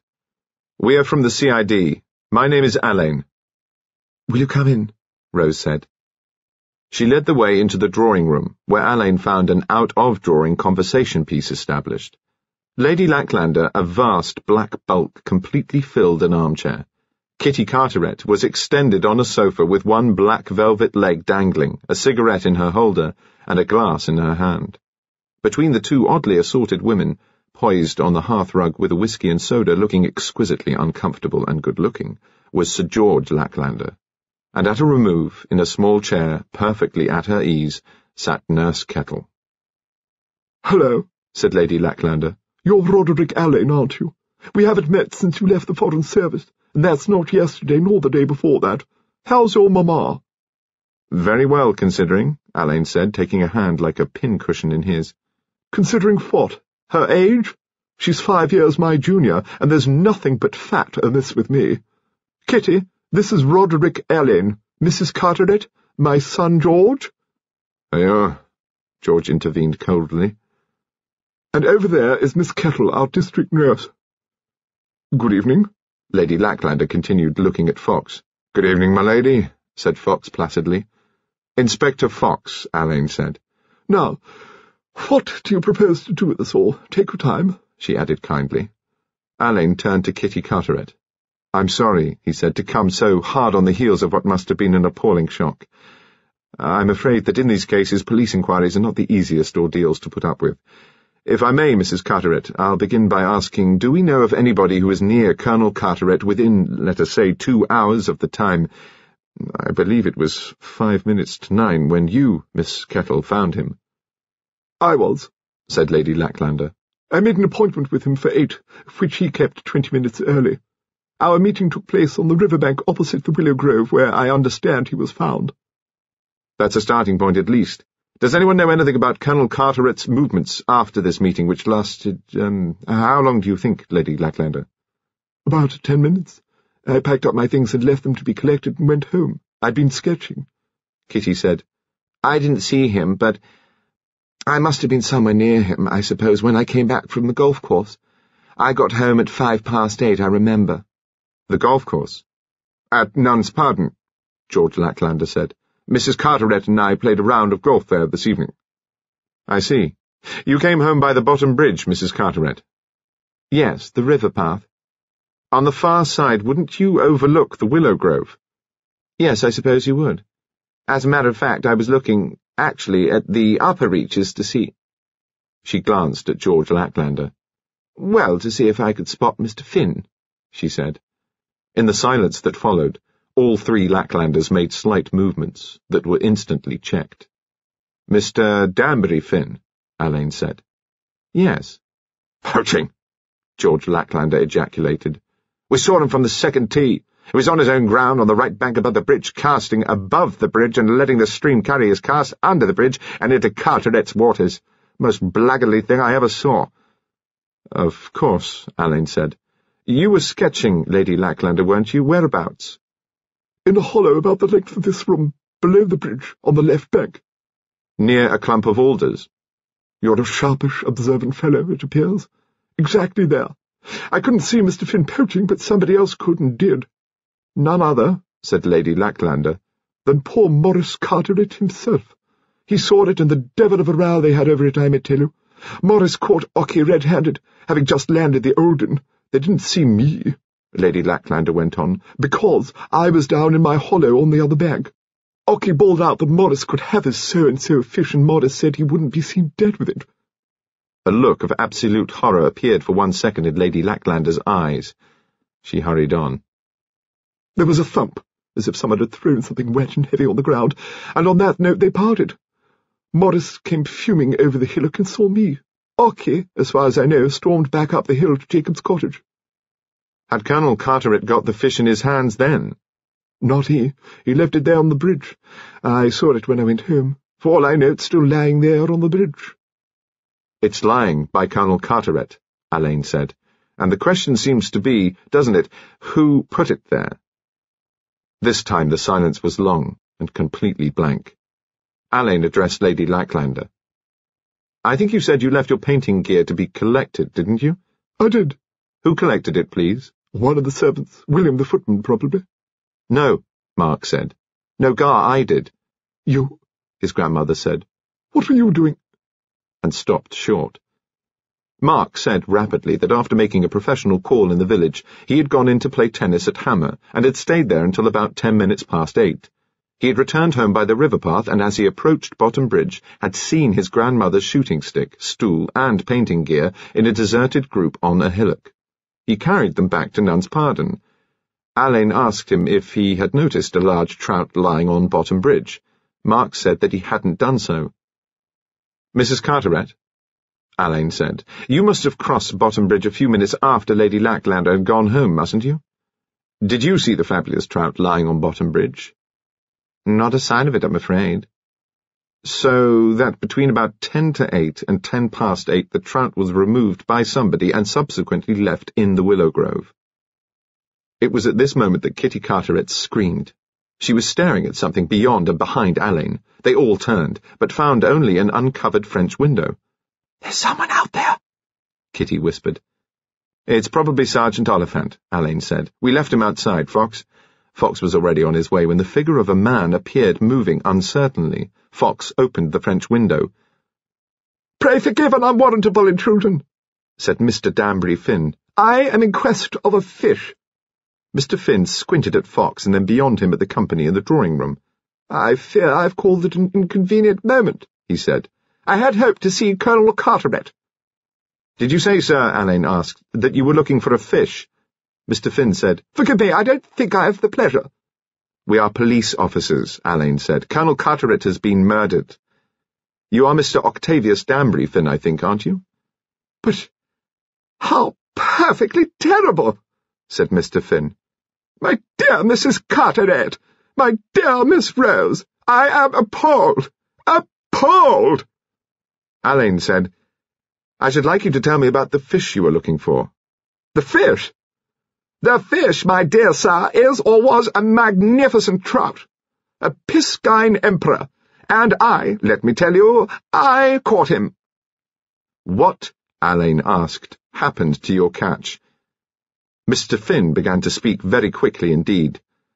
"Flushed with triumph, I resolved to try the upper reaches of the Chine. I therefore laid my captive to rest on the upper approach to Bottom Bridge. When I returned much later, I cannot tell you how much later, for I did not carry a watch, but much, much later, I went to the exact spot where my Prince of Piscines should have rested, and—" He made a wide gesture. "Gone! Vanished!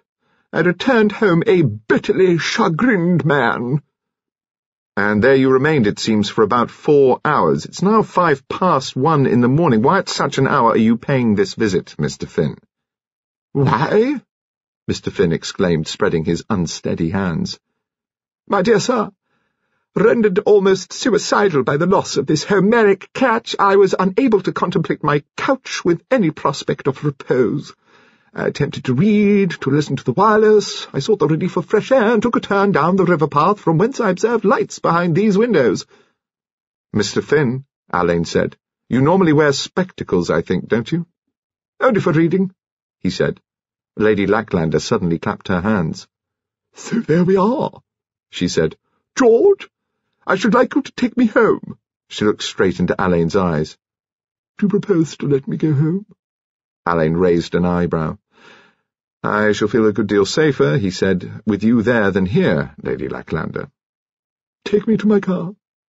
Alain hastened to open the door and followed her to the main entrance. Outside this, a vast elderly car waited.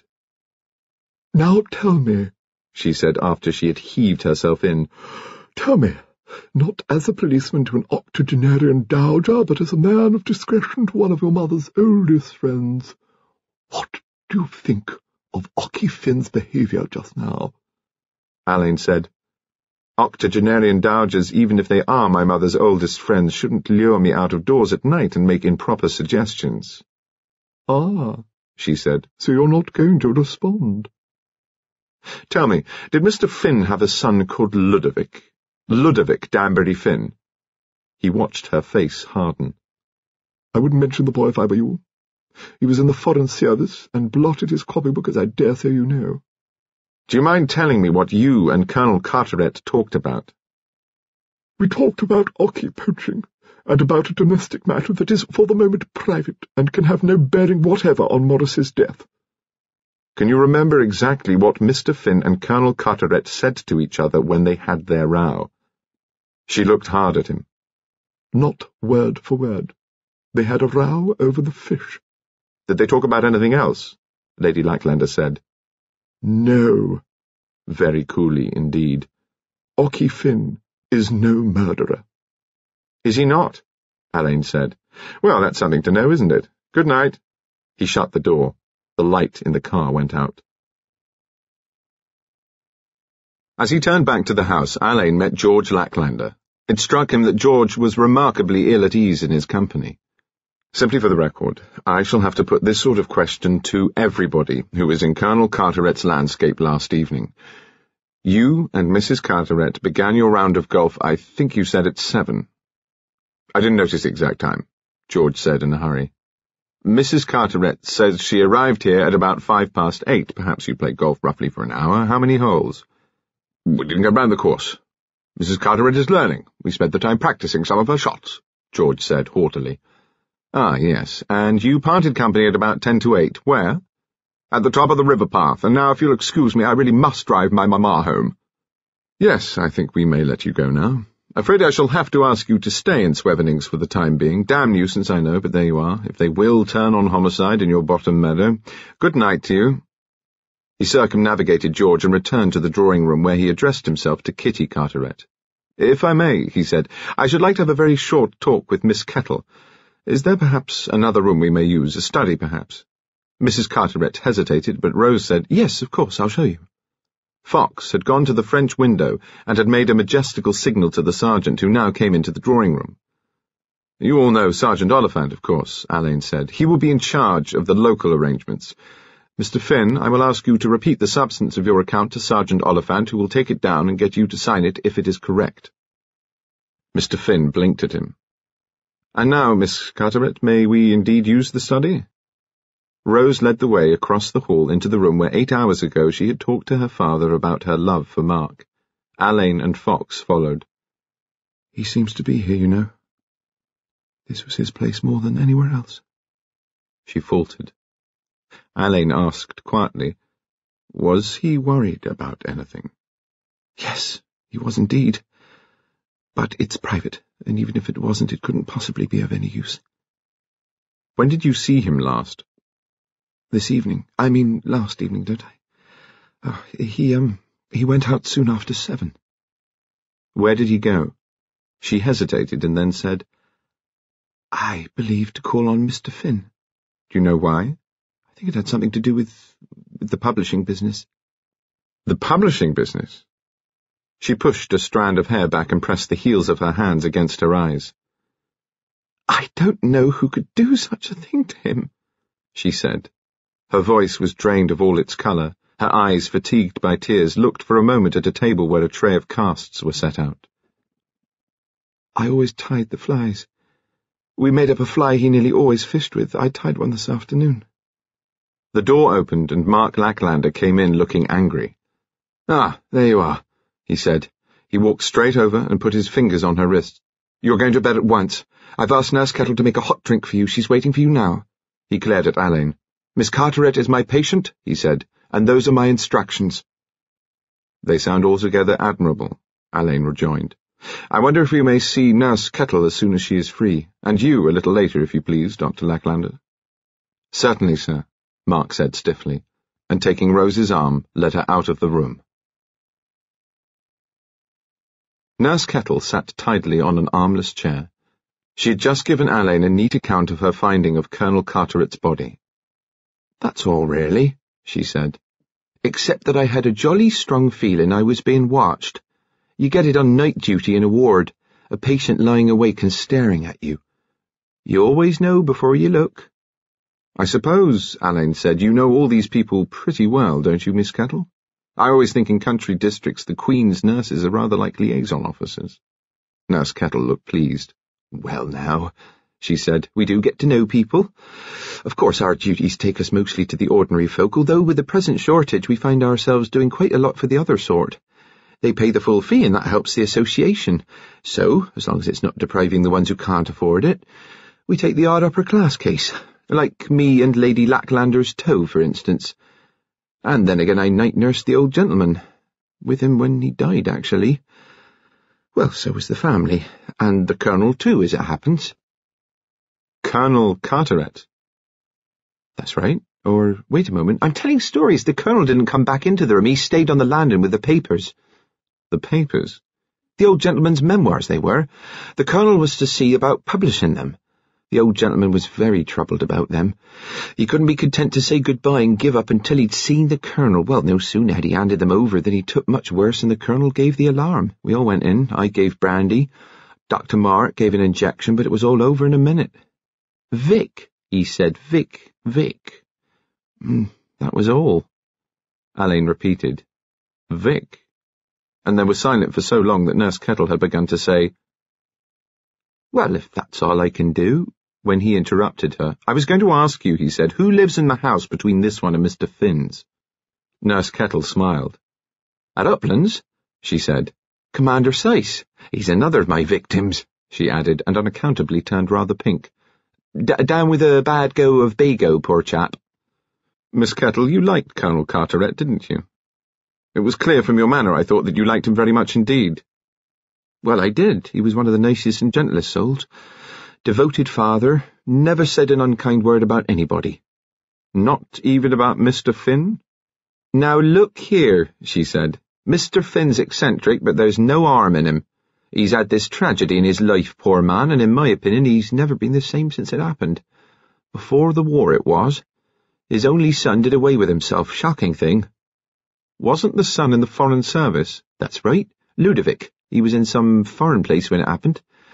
Broke his mother's heart, they always say, but she was a cardiac anyway, poor thing. Mr. Finn never really got over it. I remember hearing about it, said Alain, vaguely. Wasn't he one of Sir Harold Lacklander's young men? That's right. So the Swebbelings' families tend to gravitate towards foreign parts. Nurse Kettle said they certainly seemed to do so. Apart from the young Vicky Danbury Finn getting a job in Sir Harold's embassy, there was Commander Seiss, whose ship had been based at Singapore, and the Colonel himself, who had been attached to a number of missions in the Far East, including one at Singapore. Nurse Kettle added that she believed he had met his second wife there. Really? Alain said, with no display of interest. At the time when Seiss was out there, do you mean? It was the merest shot in the dark, but it found its mark. Nurse Kettle became pink and said with excessive brightness that she believed that the Commander and the second Mrs. C had known each other out in the East. She added, with an air of cramming herself over some emotional hurdle, that she had seen a very pretty drawing that the Commander had made of Mrs. Carteret. You'd pick it out for her at once, she said. Did you know the first Mrs. Carteret? Well, not to say no. They were only married 18 months when she died giving birth to Miss Rose. She stood up. If there's nothing more, she said, I'll just have a word with the doctor and see if there's anything I can do for Miss Rose or her stepmother before they settle down. Alain and Fox contemplated each other with the absent-minded habit of long association. Before we see Dr. Lacklander, Alain said, let's take stock, Brer Fox. What are you thinking about? Fox dragged his palm across his jaw. For a secluded district, he said, there seems to have been quite a bit of traffic in the Valley of the Chine. Doesn't there? Down this hill, over the bridge, up the other hill, and t'other way round, none of them meeting except the murdered man and old Finn at 7:30, and the murdered man and Lady Lacklander 10 minutes later. Otherwise it seems to have been a series of near misses on all hands. Let's have a word with young Lacklander, shall we? Fetch him in, Foxkin, and while you're there, see how Mr. Finn's getting on with his statement to the sergeant. While Fox was away, Alain looked more closely at Colonel Carteret's study. He was interested to find a sizable book with the title The Scaly Breed by Maurice Carteret. It was a work on the habits and characteristics of freshwater trout. Alain's gaze travelled over the surface of the desk and ran down the front. He tried the drawers. The top pair were unlocked and contained only writing paper and envelopes. The centre pairs on each side were locked.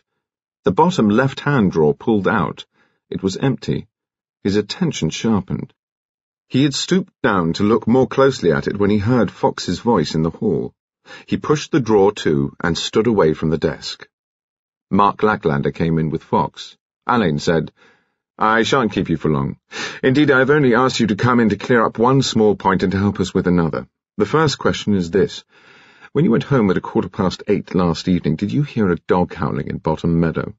No, Mark said. No, I'm sure I didn't, but I remembered meeting a tabby cat, one of Ocky Finn's menagerie, I imagine, on an evening stroll. Where was she? This side of the bridge, said Mark, looking bored. Right. I believe, Alain said, that Sir Harold's autobiography is to be published. Mark said, Did Finn tell you that? Now, why in the wide world, Alain asked, should Mr. Octavius Finn tell me?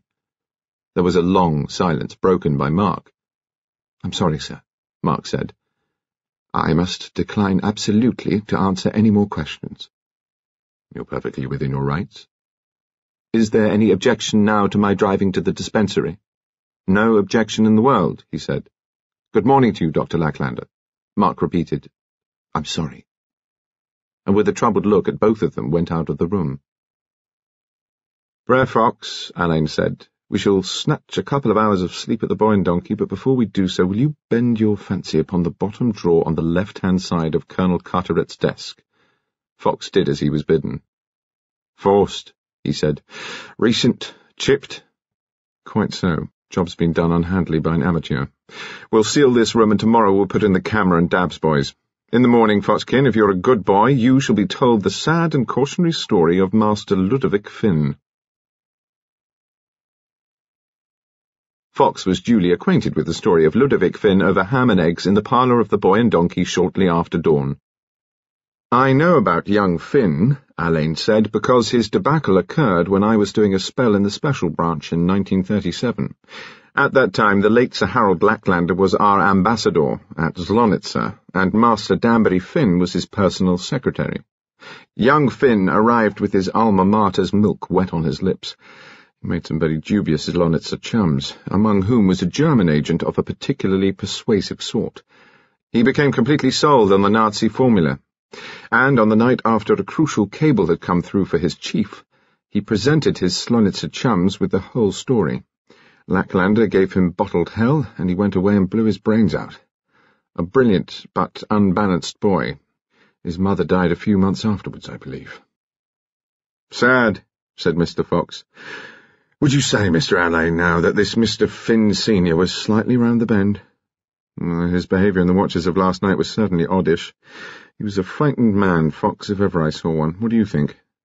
The opportunity was there, Fox said, going straight to the first principle of police investigation. It was.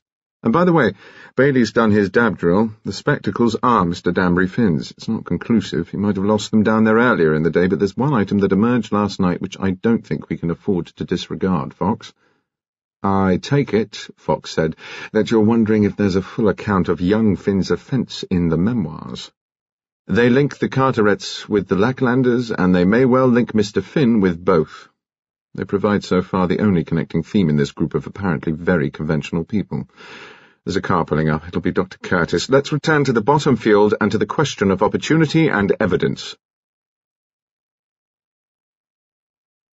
By midsummer morning light, Colonel Carteret looked incongruous in the willow grove.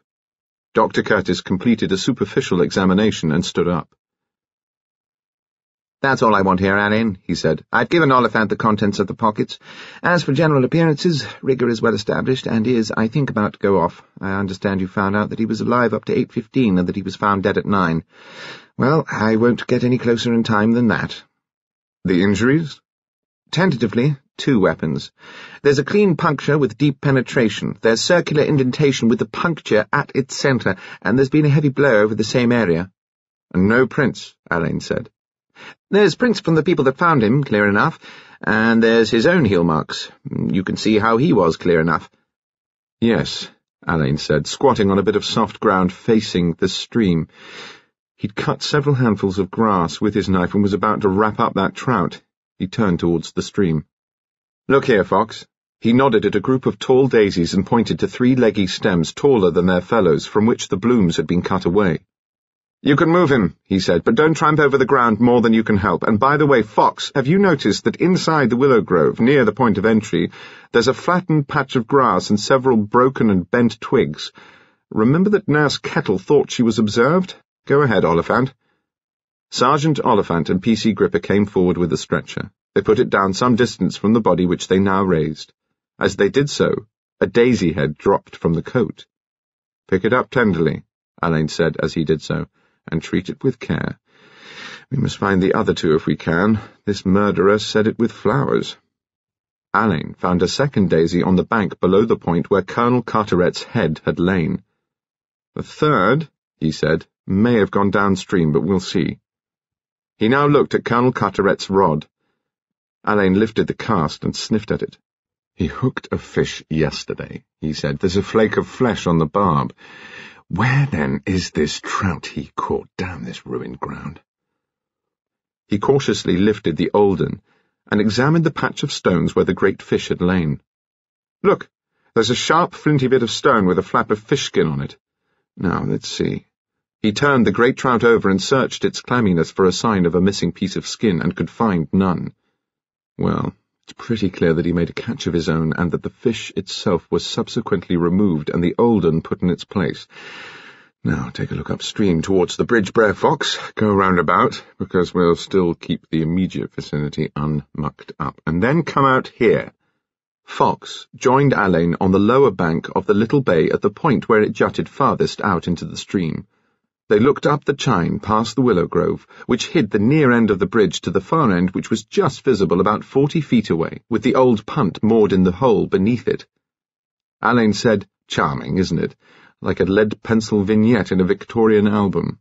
Stay where you are, Fox, for a moment, will you? Get down on your sinful old hunkers and bow your head over an imaginary fish. Don't look up, and don't move till I tell you." "Ah, what's all this, I do wonder?" Mr. Fox speculated and squatted calmly at the water's edge with his great hands between his feet. Alain skirted round the crucial area and disappeared into the willow grove. It was quite a shock to Dr. Curtis, Bailey, Thompson, Oliphant, and Gripper when round the upstream point of the Willow Grove Bay the old punt came sliding with Alain standing in it, a wilted daisy head in his hand. The punt was carried transversely by the current away from the far bank and across the main stream into the little Willow Grove harbour. It glided silently to rest, its square prow fitting neatly into the scar in the downstream bank. At the same time its bottom grated on the gravel spit, and it became motionless. "I suppose," Alain said, "you heard that, didn't you?" Fox looked up. "I heard it," he said, "but I saw and heard nothing until then." "Carteret must have heard it too," Alain said, "which accounts, I fancy, for the daisies. Brer Fox, do you think we know who done it?" Fox said, "If I take your meaning, Mr. Alain, I think you do." "Things to be borne in mind," Alain said, still speaking from the punt. "Point 1. I found the daisy head in the prow. Point 2. This old crock has got a spare mooring line about 30 feet long. It's still made fast at the other end, and I've only got to haul myself back. I imagine the arrangement is for the convenience of Lady Lacklander, who, judging by splashes of old watercolour, occasionally paints from the punt. There is also, by the way, a pale yellow giant hairpin in close association with 2 or 3 cigarette butts, some with lipstick and some not. Been there for some considerable time, I should say, so that's another story." "Sir G," Fox ruminated, "and the girlfriend?" "Trust you," Alain said, "for clamping down on the sex story. To return, point 3, remember that the punt journey would be hidden from the dwellers on Watts Hill. Only this end of the bridge and the small area between it and the Willow Grove is visible to them. I suggest that the killer saw Carteret from the other bank, squatting over his catch. I suggest the killer, familiar with the punt, slipped into it, let go the painter, and was carried across the stream and into this bay. I suggest that this person was well enough acquainted with the Colonel for him merely to look up when he heard the punt grate on the gravel and not rise. Have a look at the area between the punt and the place where the body lay. It would be possible to step from the punt onto that patch of stones, and you would then be standing close to the position of Colonel Carteret's head. You would leave little or no trace of your presence, and there are several pieces of cut grass in the bottom of the punt, and they smell of fish." "Do they now?" said Fox appreciatively. "I'm leaving orders, Oliphant, for a No. 1 search for the missing fish, and meet me," Alain said to Fox, "on the other bank. I've something to show you." He gathered up the long tow rope, pulled himself easily into the contra-current, and so back across the stretch of water to the boat shed. When Fox, having come round by the bridge, joined him there, he was shaking his head. "Oliphant and his boys have been over the ground like a herd of rhinos," he said, still. "Have a look here, Fox." They stood looking down at a scarcely perceptible hole in the turf. The grass nearby showed traces of pressure. "If you examine that hole closely," Alain said, "you'll see it's surrounded by a circular indentation." "Yes," Fox said after a long pause. "Yes, by God, so it is. Same as the injury, by God." "It's the mark of the second weapon," Alain said. "It's the mark of a shooting stick, Brer Fox." "Attractive house," Alain said as they emerged from the home coppice into full view of Nun's Pardon. "We'll have to go cautiously here, Brer Fox, by gum we shall," he added as Lady Lacklander came out of the house with half a dozen dogs at her heels. "She's wearing men's boots," Fox observed. "That may be because of her ulcerated toe." "Ah, to be sure. Lord love her, she's got a shooting stick on her arm." "So she has." "Hell's boots, she's going to sit on it." Lady Lacklander had halted, opened her shooting stick, and, with alarming empiricism, let herself down on it. "With her weight," Alain said crossly, "she'll bloody well bury it. Come on." As soon as they were within hailing distance, Lady Lacklander shouted, "Good morning to you. Have you been up all night? Not that you look like it, I may say." Alain said, "We're sorry to begin plaguing you so early, but we're in a bit of a jam.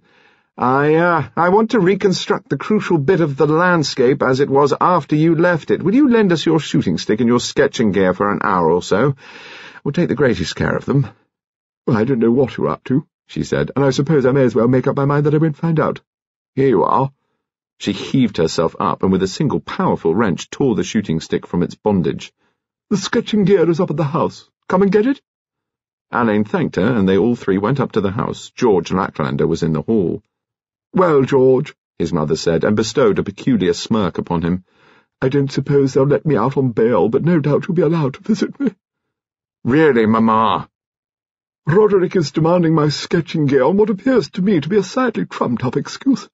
He has not yet, however, administered what I understand to be the usual warning." "Really, Mamma?" George repeated with a miserable titter. "Come along, Rory," Lady Lacklander continued, and led Alain into a cloakroom where umbrellas, an assortment of galoshes, boots and shoes, and a variety of rackets and clubs were assembled. "Help yourself." "Thanks so much for helping us," Alain said. He and Fox were aware of her great bulk motionless on the steps as they made their way back to the home coppice. "And I don't mind betting," Alain said, "that from the rear we look as self-conscious as a brace of snowballs in hell." When they were out of sight in the trees, they examined their booty. Alain laid the shooting stick on a bank and squatted beside it. "The disc," he said, "screws on above the ferrule, which obviously hasn't been disengaged for weeks, all to the good. If it's the weapon, there's a good chance of a blood trace under the collar. Must let Curtis have this at once. Now let's have a look at her kit." He unbuckled the straps and peered inside, sniffing. He drew a length of stained cotton rag out of the kit. It was blotched with patches of watery colour, and with one dark brownish-reddish stain. Alain looked up at his colleague. "Smell, Fox," he said. Fox sniffed stertorously. "Fish," he said. After they handed over Lady Lacklander's property to Sergeant Oliphant with an explanatory note for Dr. Curtis and instructions to search the valley for the missing trout, they then climbed the river path to Uplands. They passed through the Hammer Farm spinney and entered that of Commander Seiss. Here they encountered a small notice nailed to a tree. "Beware of archery." "Look at that," Fox said, "and we've forgotten our green tights." As they emerged from Commander Seiss's spinney into his garden, they heard a twang followed by a peculiar whining sound and the took of a penetrating blow. "What the hell's that?" Fox exclaimed. "Sounded like the flight of an arrow." "Which is not surprising," Alain rejoined, "as that is what it was." He nodded at a tree not far from where they stood, and there was embedded an arrow prettily flighted in red. Alain pulled out the arrow and looked closely at it. Deadly if they hit the right spot. Come on. They emerged from the spinney to discover Commander Seiss himself some 50 yards away, bow in hand. As they plodded up the hill, he looked anywhere but at them, and when finally Alain introduced himself and Fox, he shied away from them like an unbroken colt. "We are," Alain explained, "police officers." "Good Lord! I suppose you've heard of last night's tragedy." "What tragedy?" "Colonel Carteret has been murdered." "Great grief! When?" "About 9 o'clock, we think." "Who found him?" "The district nurse, Nurse Kettle." Commander Seiss turned scarlet. "I say, come in, won't you? No good nattering out here, what?" They followed him into his desolate drawing room and noted the improvised bed now tidily made up and a table set out with an orderly array of drawing materials and watercolours. Alain said that as a matter of routine the police were calling upon Carteret's neighbours. "We hoped that by talking to those of the Colonel's neighbours who were anywhere near—" "I wasn't nowhere near." "Then you know where he was found?" "Of course I do. You said 9 o'clock. The lady who told me found her left here at 5 to 9. I saw her go down into the valley. She found him at 9. He must have been in the perishing valley, mustn't he? I watched her go down." "From where?" "From the window." "You on your feet, then? Not completely prostrate with lumbago?" Commander Seiss began to look wretchedly uncomfortable. I struggled up, don't you know," he said. "And this morning you've quite recovered?" "Comes and goes." "Very tricky," said Alain. "I understand that you've known Colonel Carteret a great many years." "Off and on, neighbours, damn nice fella." "Exactly, and I believe that when Carteret was in the Far East you ran up against him at Hong Kong, was it?" "Singapore." "Oh, yes. The reason why I'm asking you is we are wondering if it can possibly be a backkick from his work out in the East." "Wouldn't know." "Did you see much of them out there?" "Them?" "The Carterets." Commander Seiss glared at Alain. "He wasn't married," he said. "Then." "So you didn't meet the second Mrs. Carteret until you came back here, I suppose?" Commander Seiss thrust his hands into his pockets and walked over to the window. "I had met her, yes," he mumbled, "out there." "Before they married?" "Yes." "Did you bring them together?" Alain asked lightly, and he saw the muscles in the back of Seiss's neck stiffen under the reddened skin. "I introduced them as it happens," Seiss said loudly without turning his head. "That's always rather amusing."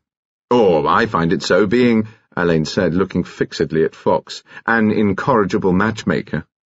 "Good God, nothing like that!" Seiss shouted. "Last thing I intended, good God, no!" He spoke with extraordinary vehemence, and seemed to be moved equally by astonishment, shame, and indignation. Alain noticed the unsteady hands, moist skin and patchy colour, and the bewildered, unhappy look in the very blue eyes.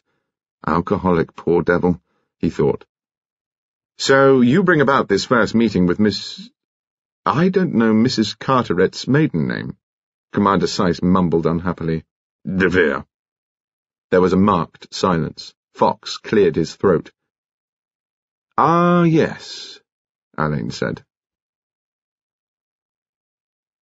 "Would you have thought," Fox asked as he and Alain made their way through Mr. Finn's coppice to Jacob's cottage, "that the present Mrs. Carteret was born into the purple, Mr. Alain?" "I wouldn't have said so, Brer Fox. I should think she must find life in Sweatherings pretty dim. Here's Mr. Finn Spinney, and here, I think, is our girlfriend of last night. Mrs. Thomasina Twitchett was, in fact, taking a stroll."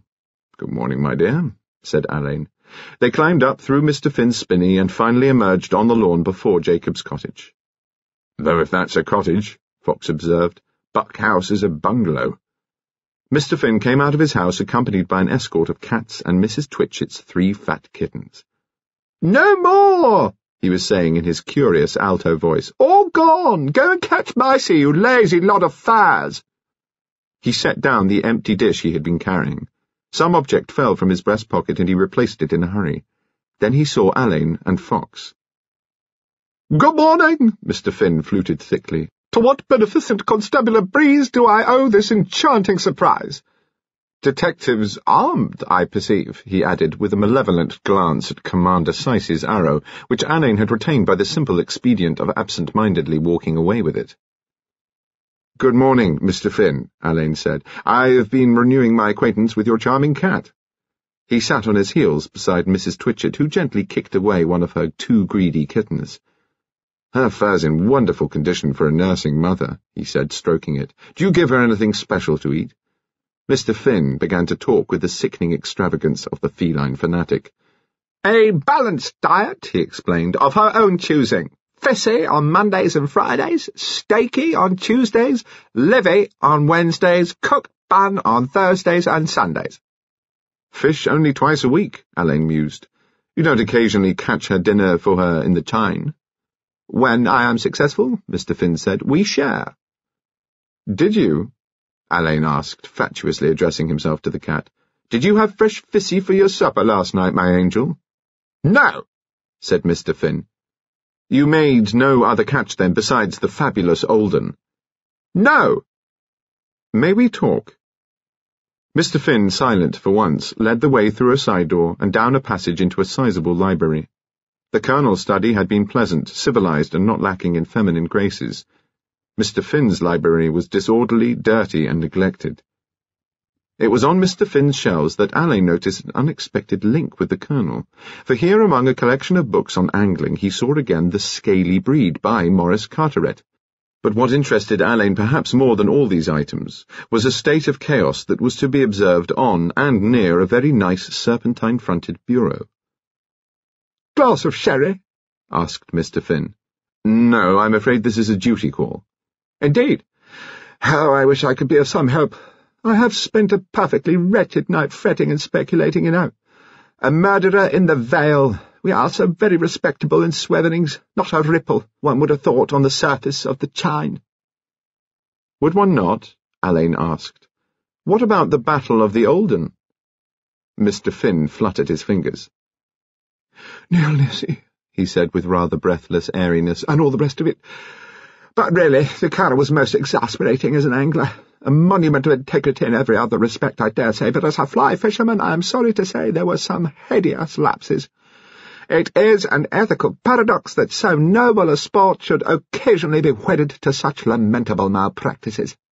"Such," Alain suggested, "as casting under a bridge into your neighbour's preserves?"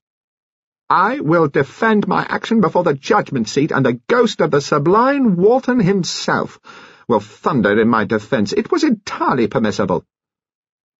"Did you and the Colonel," Alain said, "speak of anything else but this ethical paradox?" Mr. Finn glared at him, opened his mouth, and shut it again. "You, of course, have your information from Lady Gargantua, the mammoth chatelaine, the great lady of Nun's Pardon," said Mr. Finn, and then surprisingly turned pink. His gaze, oddly fixed, was directed past Alain's elbow to some object behind him.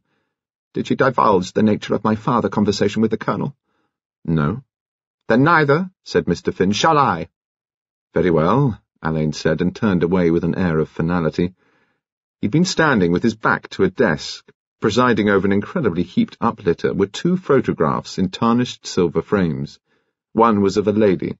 The other was of a young man bearing a strong resemblance to her and inscribed in a flowing hand, Ludovic. It was at this photograph that Mr. Finn had been staring. Alain said, looking at the photograph, "This is your son, sir, isn't it?" Mr. Finn, in a voice that was quite unlike his usual emphatic alto, said, "My son, Ludovic." "We have discovered that Sir Harold Lacklander died with the name Vic on his lips and full of concern about the publication of his own memoirs which he had entrusted to Colonel Carteret. We know that your son was Sir Harold's secretary during a crucial period of his administration in Slonitzer, and that Sir Harold could hardly avoid mention of the tragedy of your son's death if he was to write anything like a definitive record of his own career. I wonder if the discussion that Lady Lacklander overheard was about some such matter." Mr. Finn beat his pudgy hands together once. "If Lady L. does not care to tell you," he announced, "then neither for the time being do I." "I wonder," Alain said, "if you'd mind showing us your fishing gear." Mr. Finn stared at him. "It's not here," he said. "I'll get it. Fox will help you." Mr. Finn looked as if he didn't much relish this offer, but appeared to think better of refusing it. He and Fox went out together. Alain moved over to the book-lined wall on his left and took down Maurice Carteret's work on the Scaly Breed. He riffled through the pages. The book appeared to be a series of short essays on the behaviour and eccentricities of freshwater fish. It was illustrated rather charmingly with marginal drawings. Alain turned back to the title page and found that they were by Geoffrey Sayce. His eye fell on a page heading, "No two alike," and with astonishment he saw what at first he took to be two magnified fingerprints showing the essential dissimilarities. When, however, he looked more closely, he found written underneath, "Microphotographs, Figure 1, scale of brown trout, 6 years. Figure 2, scale of trout, 4 years, 1½ pounds. It is not perhaps generally known, the Colonel had written, that the scales of no two trout are alike, I mean microscopically alike in the sense that no two sets of fingerprints correspond.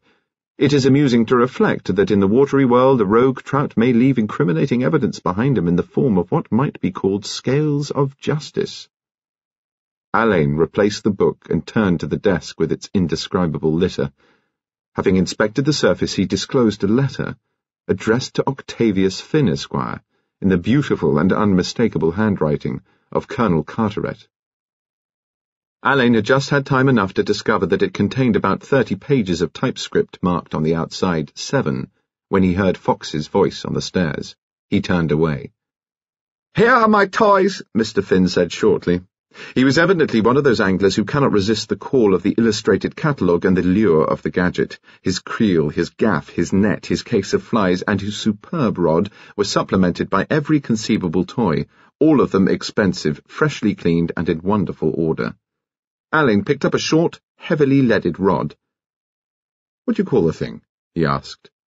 "It's called a priest. Don't know why." "Perhaps because of its valedictory function." Alain laid it on the desk and placed Commander Seyss's arrow beside it. "I really must return this arrow to Commander Seyss," Alain said absently. "I found it in the spinney embedded in a tree trunk." He might have touched off a high explosive. The colour flooded angrily into Mr. Finn's face, and he began to shout of the infamies of Commander Seyss and his archery.